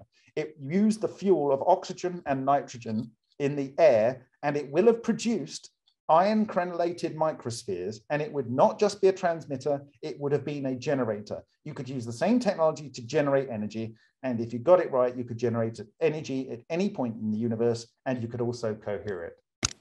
So there we go. I think blah, blah, blah, blah, blah. Oh, someone asked me a question before I came into this presentation. They said, how could exotic vacuum objects allow for the ball in John Hutchison's experiment to lift off the ground? Well, you can just go and look at the temple dragons, which are based off Indian temple dragons, the faux dragon, Fu dragons in the front of the Forbidden Palace, Central Palace Temple. And that is the same structure as the Flower of Life structure on Temple of Osiris in Egypt, where it's kind of like laser burned on the structure there. This forms a mesh, which I can show you images that we've observed, that Takeaki Matsumoto has observed. It forms a mesh over the structure, and it basically shields up from the effect of gravity in the environment. And so and then small magnetic changes would have levitated the ball. They would be highly sensitive to magnetic changes. So I think we're about done, really. There we go. That's infinite energy and propulsion at any point in the universe. Wow. I'm not sure what else to say. Wow. And that's an enormous presentation too. Okay, so let's do this. That Bob, was as small as I could make it. would you like to come back in the future? Let me see if you're open to it. But let me do this first of all. Let me put this on gallery view. Everyone, give Bob an enormous, tremendous hand. You're like a freight train. You just kept going right through it. It's like, just more and more and more and more and more. I was like, wow, it's just mind blowing. So I'm sorry for those people because I started laying out how this occurs. I've not said some of the things that I've said today. And I understood in May 2000, it's March 2017, from studying those sprites moving through water, likely how this occurred. But I had to see the physical evidence in vast numbers of experiments by independent authors. And then I discovered Matsumoto, then I discovered Solin, then I saw the Lockheed Martin patents, and then I learned about Boyd-Bushman and the magnetic effect on gravity and so on. And so, and obviously my relationship with John Hutchison, and then studying so many samples in incredible depth of John Hutchison. Everything is the same. It's all the same. It is occult technology. It's the hidden technology. This will have been used widely over the planet, because the symbols of the principal symbols that you can observe on materials that you treat using this technology are the major power symbols in all cultures around the world. And they're ancient symbols before the last ice age. So it is what it is. And, we're in the dawn of the Aquarius. I actually specifically say we're at the beginning of an old age. Wonderful. Bob, thank you, sir.